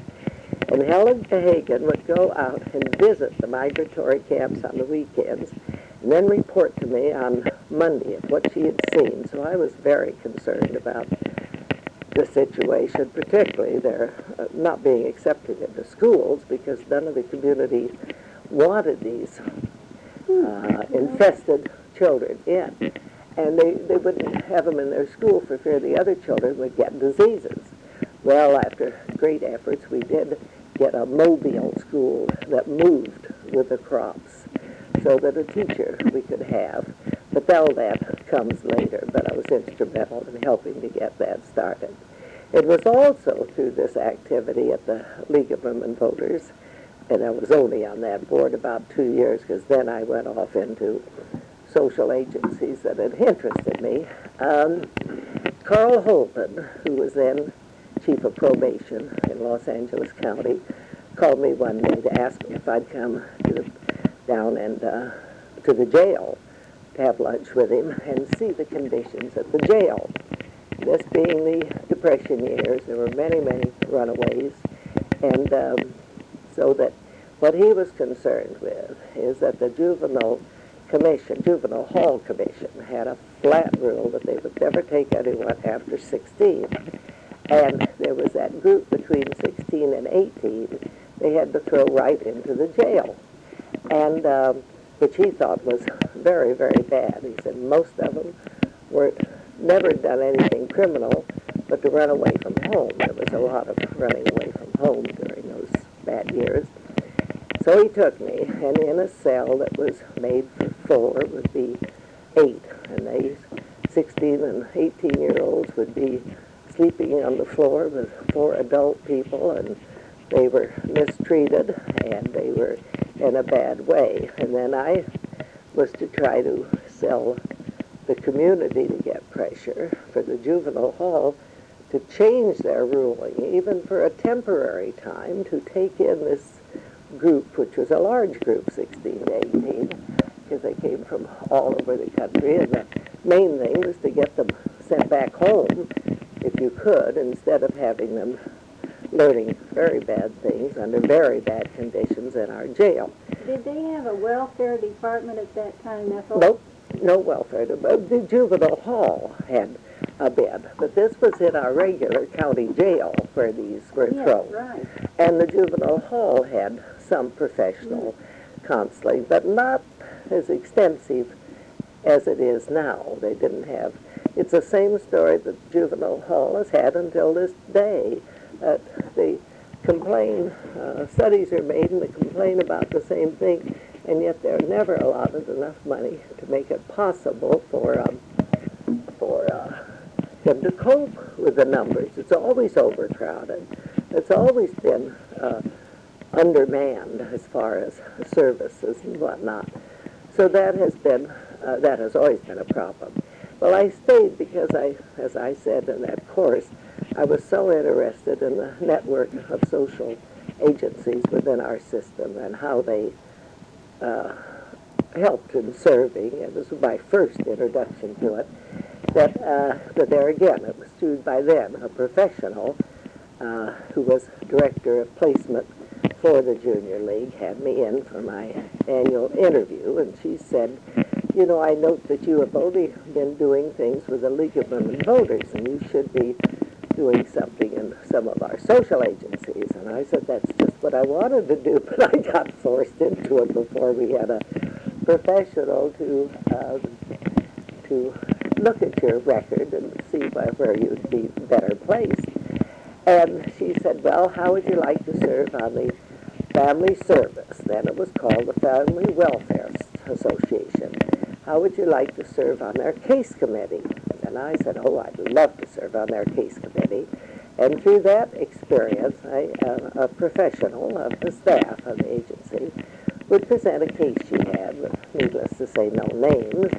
She would come in and tell about the father who'd worked all his life and no job and not wanting to take welfare, but they had 6 children and they couldn't get a job, and the conditions of how they lived and whatnot. And there was another great big eye-opener, because I didn't know people lived in quite such a squalor as I learned.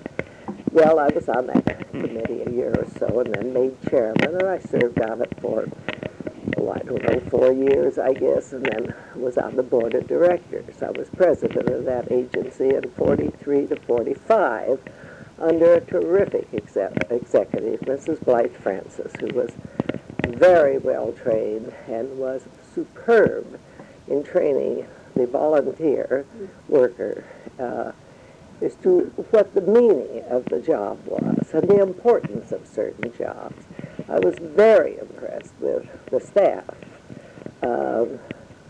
Now Frances Feldman was on the staff. Well, I can't think of her maiden name. I knew it very well. It was Woman, I think it was. And she left the agency to go with the county. I remember that being the biggest tragedy, and Mrs. Francis saying to me, oh no, she can serve a greater number and make some improvements in their standards, because family service, I'm going to say, because that's its present name, always had very high standards of casework and did a great deal. And so I enjoyed That was my first agency of ever serving on the board, and I enjoyed it thoroughly and learned a lot. I learned about the planning of that whole field. There were other family service agencies. One was the Jewish, the Assistance League had a small one, and the Catholic had that. There were four. And the family service prided itself on the casework and the training of their workers so much. And so that was a great experience. From that, one thing leads to another. In those days, well, I think I was then went on what we call then the Council of Social Agencies. It's the Welfare Planning Council now. And therefore there were four divisions. There was family service, health, recreation, and I don't just youth services. And I think I served in every one of those divisions. I was on the board of the Welfare Planning Council, we'll say now. And then throughout many years of serving, I served agencies that fell into each one of those four categories. One period I was vice president of the Girl Scouts. I was vice president of the Children's Hospital. I would be the health field and did other things in the health field. I still had family services and my interest there. Recreation, I don't know. I was close to the Recreation and Parks Committee because one thing always leads to another when you get yourself involved in this.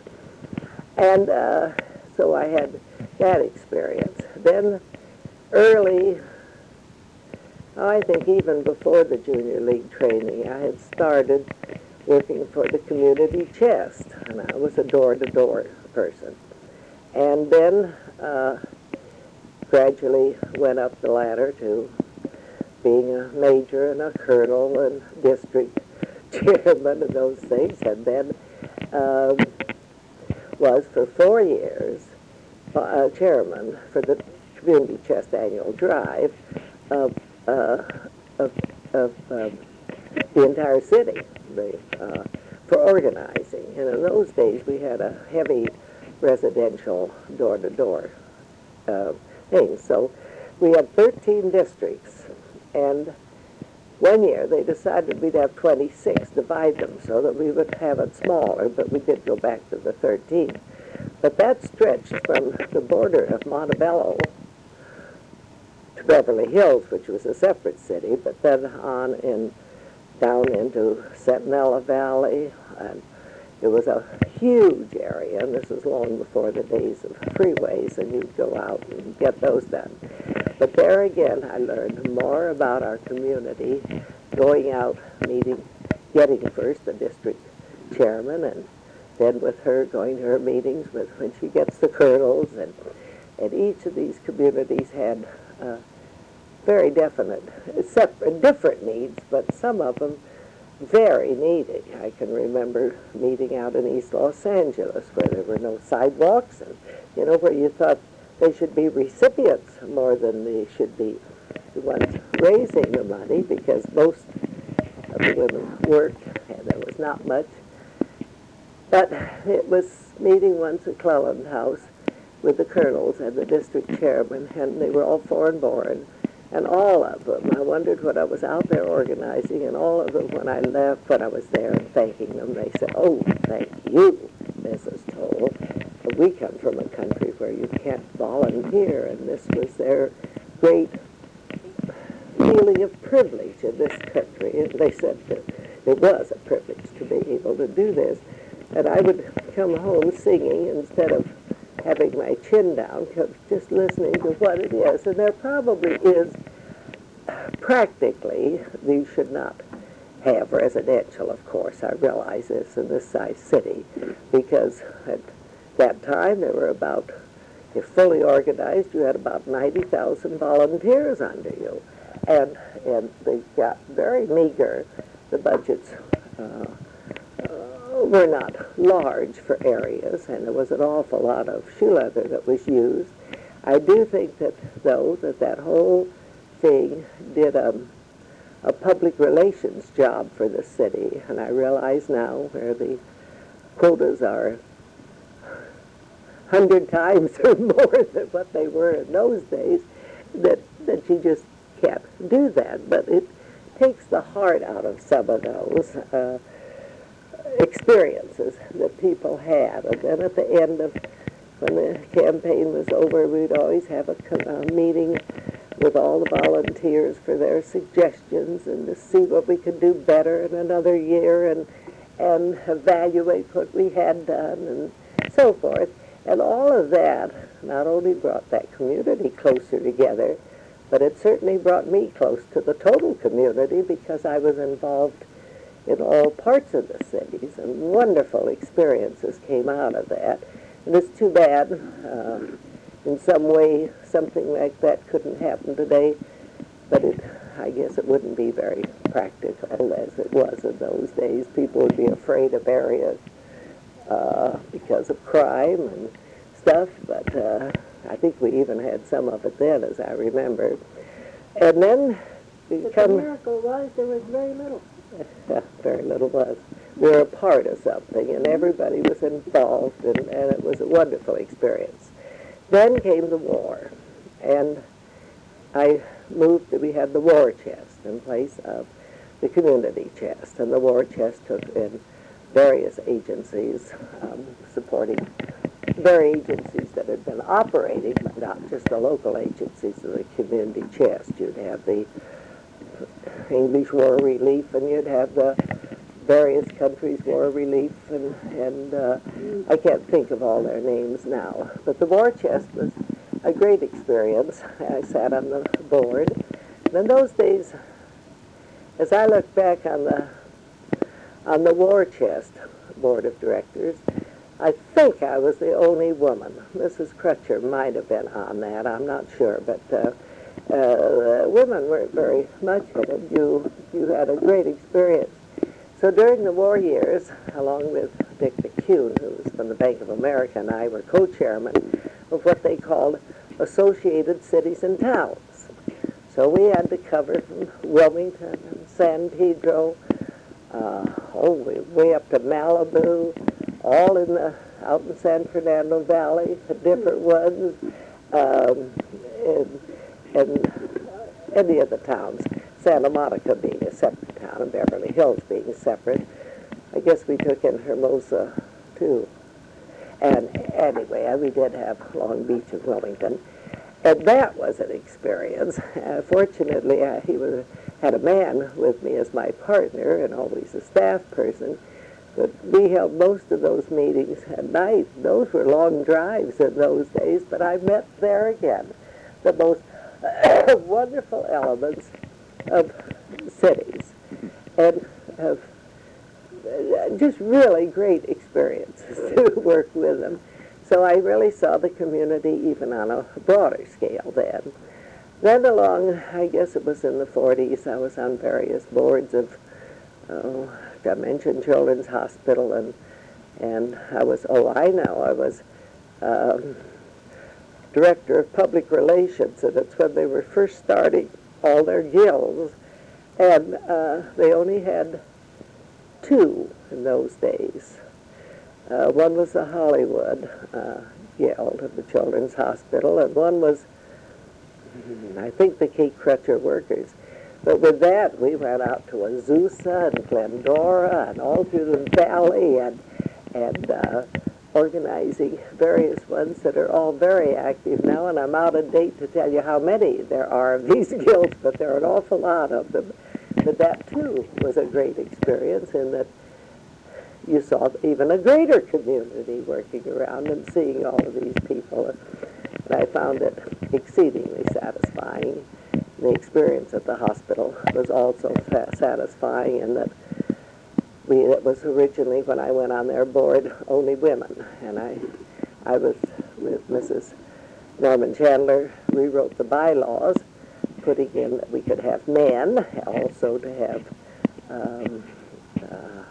specialized terms of 3 years instead of going on for all the time. And we got a lot of things done that now as I look at the hospital and see what some of the men board members have done to make it financially sound and things, and seeing the leadership, I'm very proud of looking back and seeing the place. I'm also thinking of family service because there's, about 5 years ago they started something called the Family Service Associates, and it came from out of a group that had been Rest Haven. And here I am sitting on that, this starting with family service and sort of leaving with Family Service Associates. It's just a fundraising arm, but do participate actively. I meant to mention the mental health field. I first was on the board at Rest Haven Mental Health Center. It wasn't called the Mental Health Center then.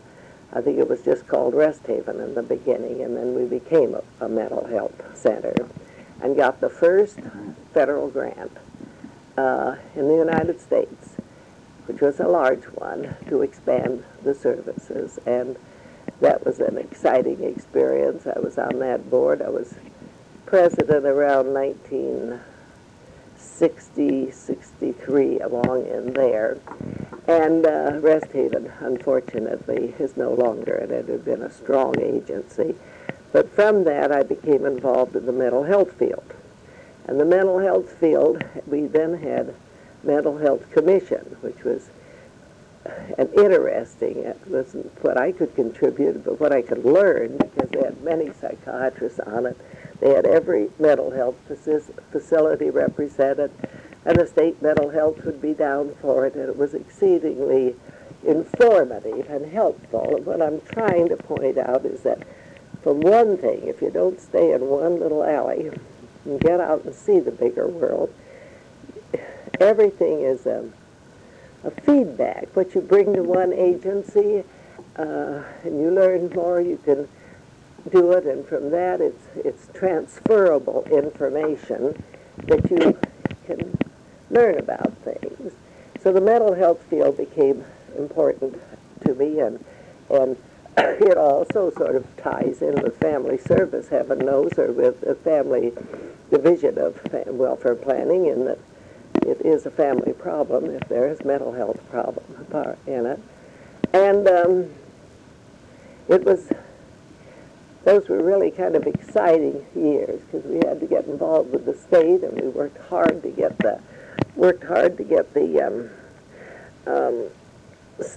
to not lock people up in our big state institutions, but to release them, but to have enough services within a community that they could be taken care of on a home basis or near home. Unfortunately, the law went through that they unlocked an awful lot of people, and then didn't have enough funds for the agencies within the community to serve those people. That was the whole idea of this thing. And that's why today we see so many people homeless, or those on the street, or the bag women that haven't any place to go, nor do they want to go any place, really. They really are mental health cases that needed some kind of support during a very important period of their life, and then just it was not available. So these disappointments where you work hard on something to get something done.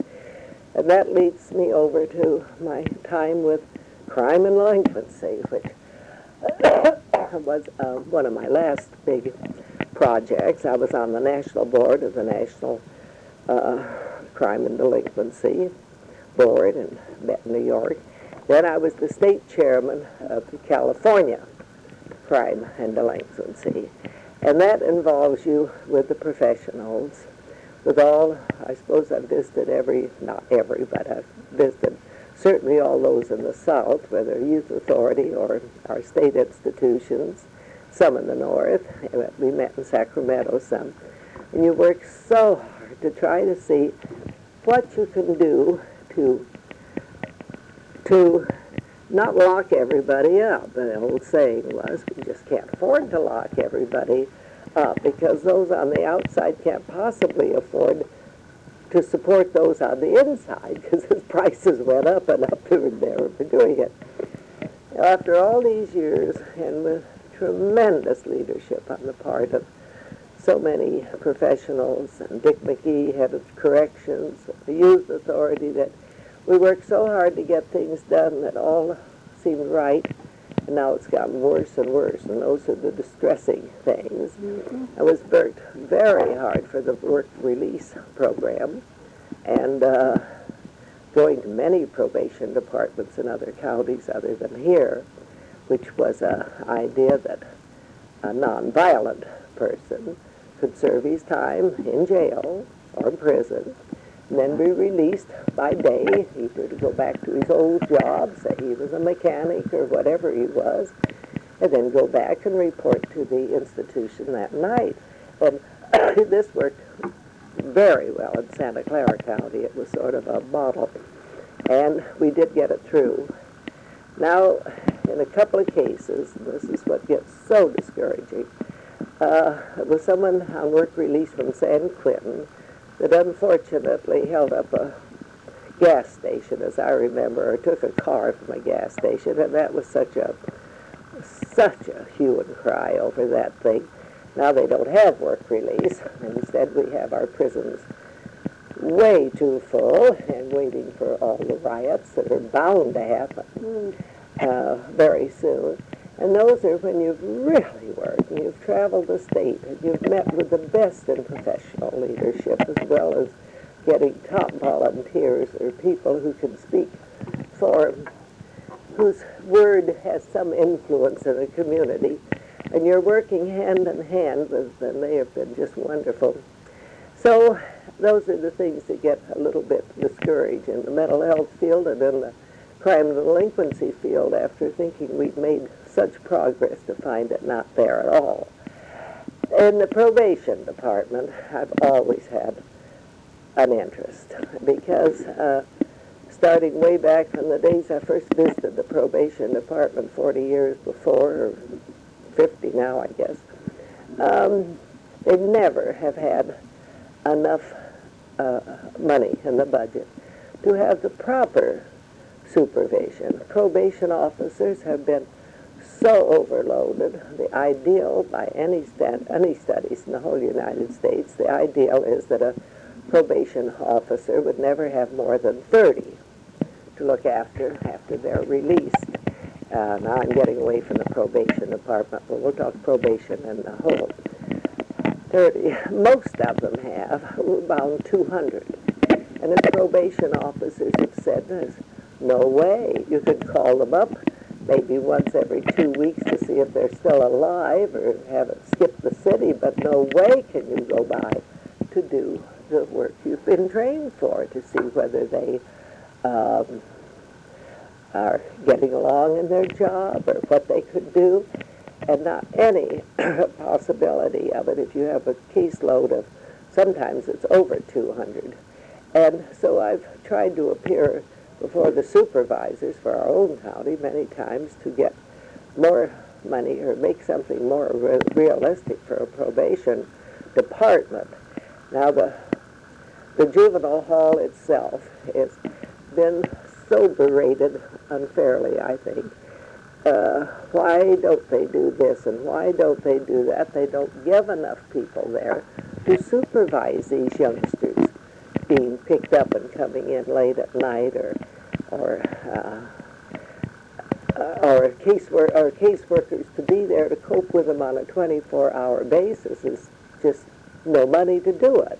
We finally got to have one that would be an intake person, but I don't know. I've decided that maybe the public doesn't want to understand. They can complain afterwards, why did they let somebody out, or why didn't they do it? But if they don't want to understand, it's not as easy to raise money or to change the minds of those that provide the money in that field as it is into having beautiful parks, which we need too. I don't have complaining, but to have things that just, there's something about the delinquent, the hard to raise, the that it's hard to get people to serve on their boards. I mean, people would rather serve on not those with the great problems. But the probation department and the juvenile hall just needs the support. The firing of Mr. Fitzpatrick a few years ago, chief probation officer, was really a trumped-up thing, because if they wanted to fire him, that's one thing. Maybe he was getting along in years. But on trumped-up charges of why didn't they have fewer in the hall, and that isn't his fault. I mean, if other people dumped them in. And they brought up someone from San Diego who was a fine man. Mr. Fitzpatrick did get back in. Well, it was a long, hard battle with the law, and he won. And then I suppose retired, but to have that, to have served all those years and then to have that mark against you at the end of a great career is very sad.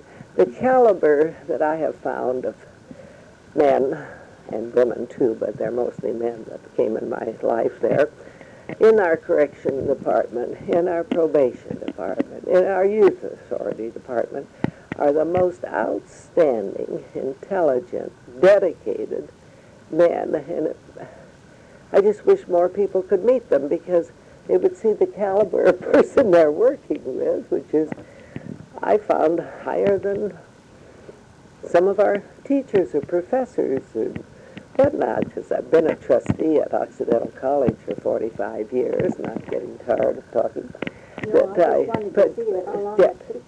Why don't you want to poke it and ask me some questions? Because I could wander on forever, and I don't know how to bring it down. Okay, we're going. As I look back over, I guess it's now 50 years of active participation, and have been certainly honored by this community with many, many awards and citations, from the Human Relations Committee to the Gold Key and many other things. I have to look back to individuals who really guided me to get started and show me the way in many places. Starting way back, as I reported early, Carl Holden, who was then chief of probation Los Angeles County in the 30s, and then was the first director of the Youth Authority, taught me a lot about crime and the problems of youth and crime. And after he retired, he used to come and call on me, and we'd reminisce the old times. But he had a dedicated, he was intelligent, he was knowledgeable, he was great, and he had a tremendous thing. Arlene Johnson, well, I should say first Blythe Francis, because she came into my life then, who was the executive of Family Service, taught me so many things. She was very well prepared, educated, and taught me so many principles in social work. And we had long hours together, because as president, we had 9 district offices, and they had district consuls, and not every month, but we would, every other month or so, we would go to each one of those, and they could be in San Fernando Valley Council, or it could be in Wilmington, San Pedro, or it could be down in Centinela Valley, it could be all over. And we had many hours in the car riding together, because there were no freeways then, and it took us quite a while to get there and back and forth. She not only was the greatest caseworker for me and my own family problems, because I could ask her things. I always told her I was the best patient in the whole agency, because she did so much, whether it be problems of adolescents or little children or the aged and that. Then came Arlene Johnson, who arrived about this time, and she was terrific. And during the years that I was provisional chairman of the Junior League provisional course, she used to give me such guidance and always speak, and she was so wise, so patient, and so understanding that I do her great honor. I mean, she does great honor to even have known her. Then come the people in the probation department, in the correctional department, that were so knowledgeable. And in that, I can say Richard McGee up there, and I can see Heman Stark, who was then head of probation here. Innumerable people that used to come and help me in all this, and those of the staff of the National Council on Crime and Delinquency, of which I was a member and worked with. They were outstanding, and that would be Milton Rector was the executive of the National Council, but he would come to California a lot. Then in the mental health field, I learned so much about the principles of mental health from some of the top psychiatrists here who gave so freely of their time. I'm going to come up with his name, who was on many boards and was trying to make people understand what psychiatric problems were. And I'm sorry I don't come up with a name right now, or many names, but they were so helpful in the...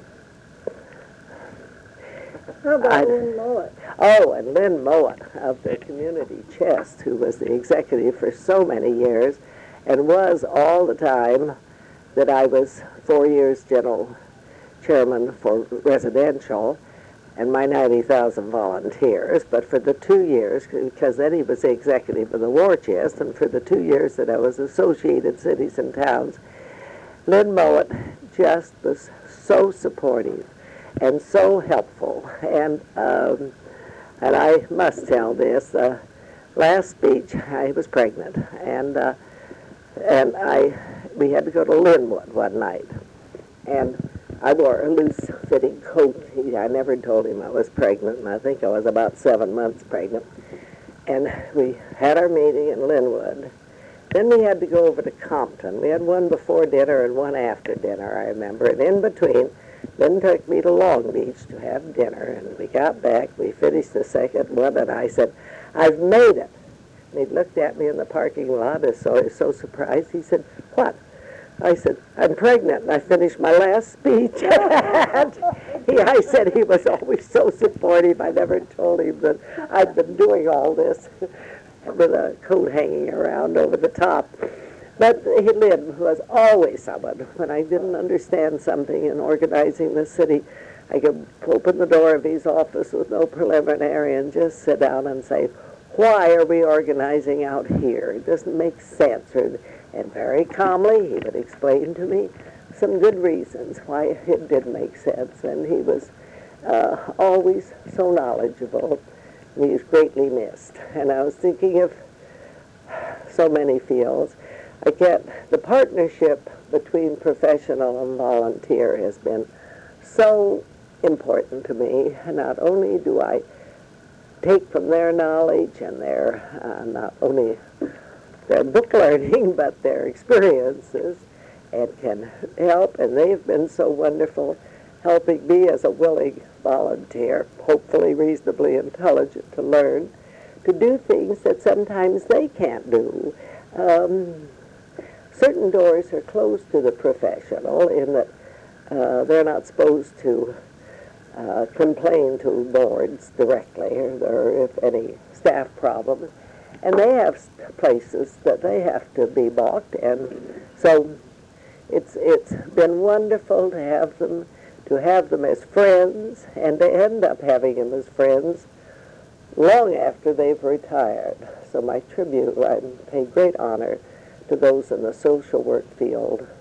There was a period of one time, and there again I was taught this by, I think it was Mrs. Francis or it was Arlene Johnson, when there was jealousy somehow, unfortunately, between professionals and volunteers, because they didn't understand each other. And how unfortunate, because while certainly the volunteer can't do what a professional does and should be no threat to them, they can do some things. And so it's terribly important to have a partnership with knowledgeable and caring volunteers and the expertise of the professional.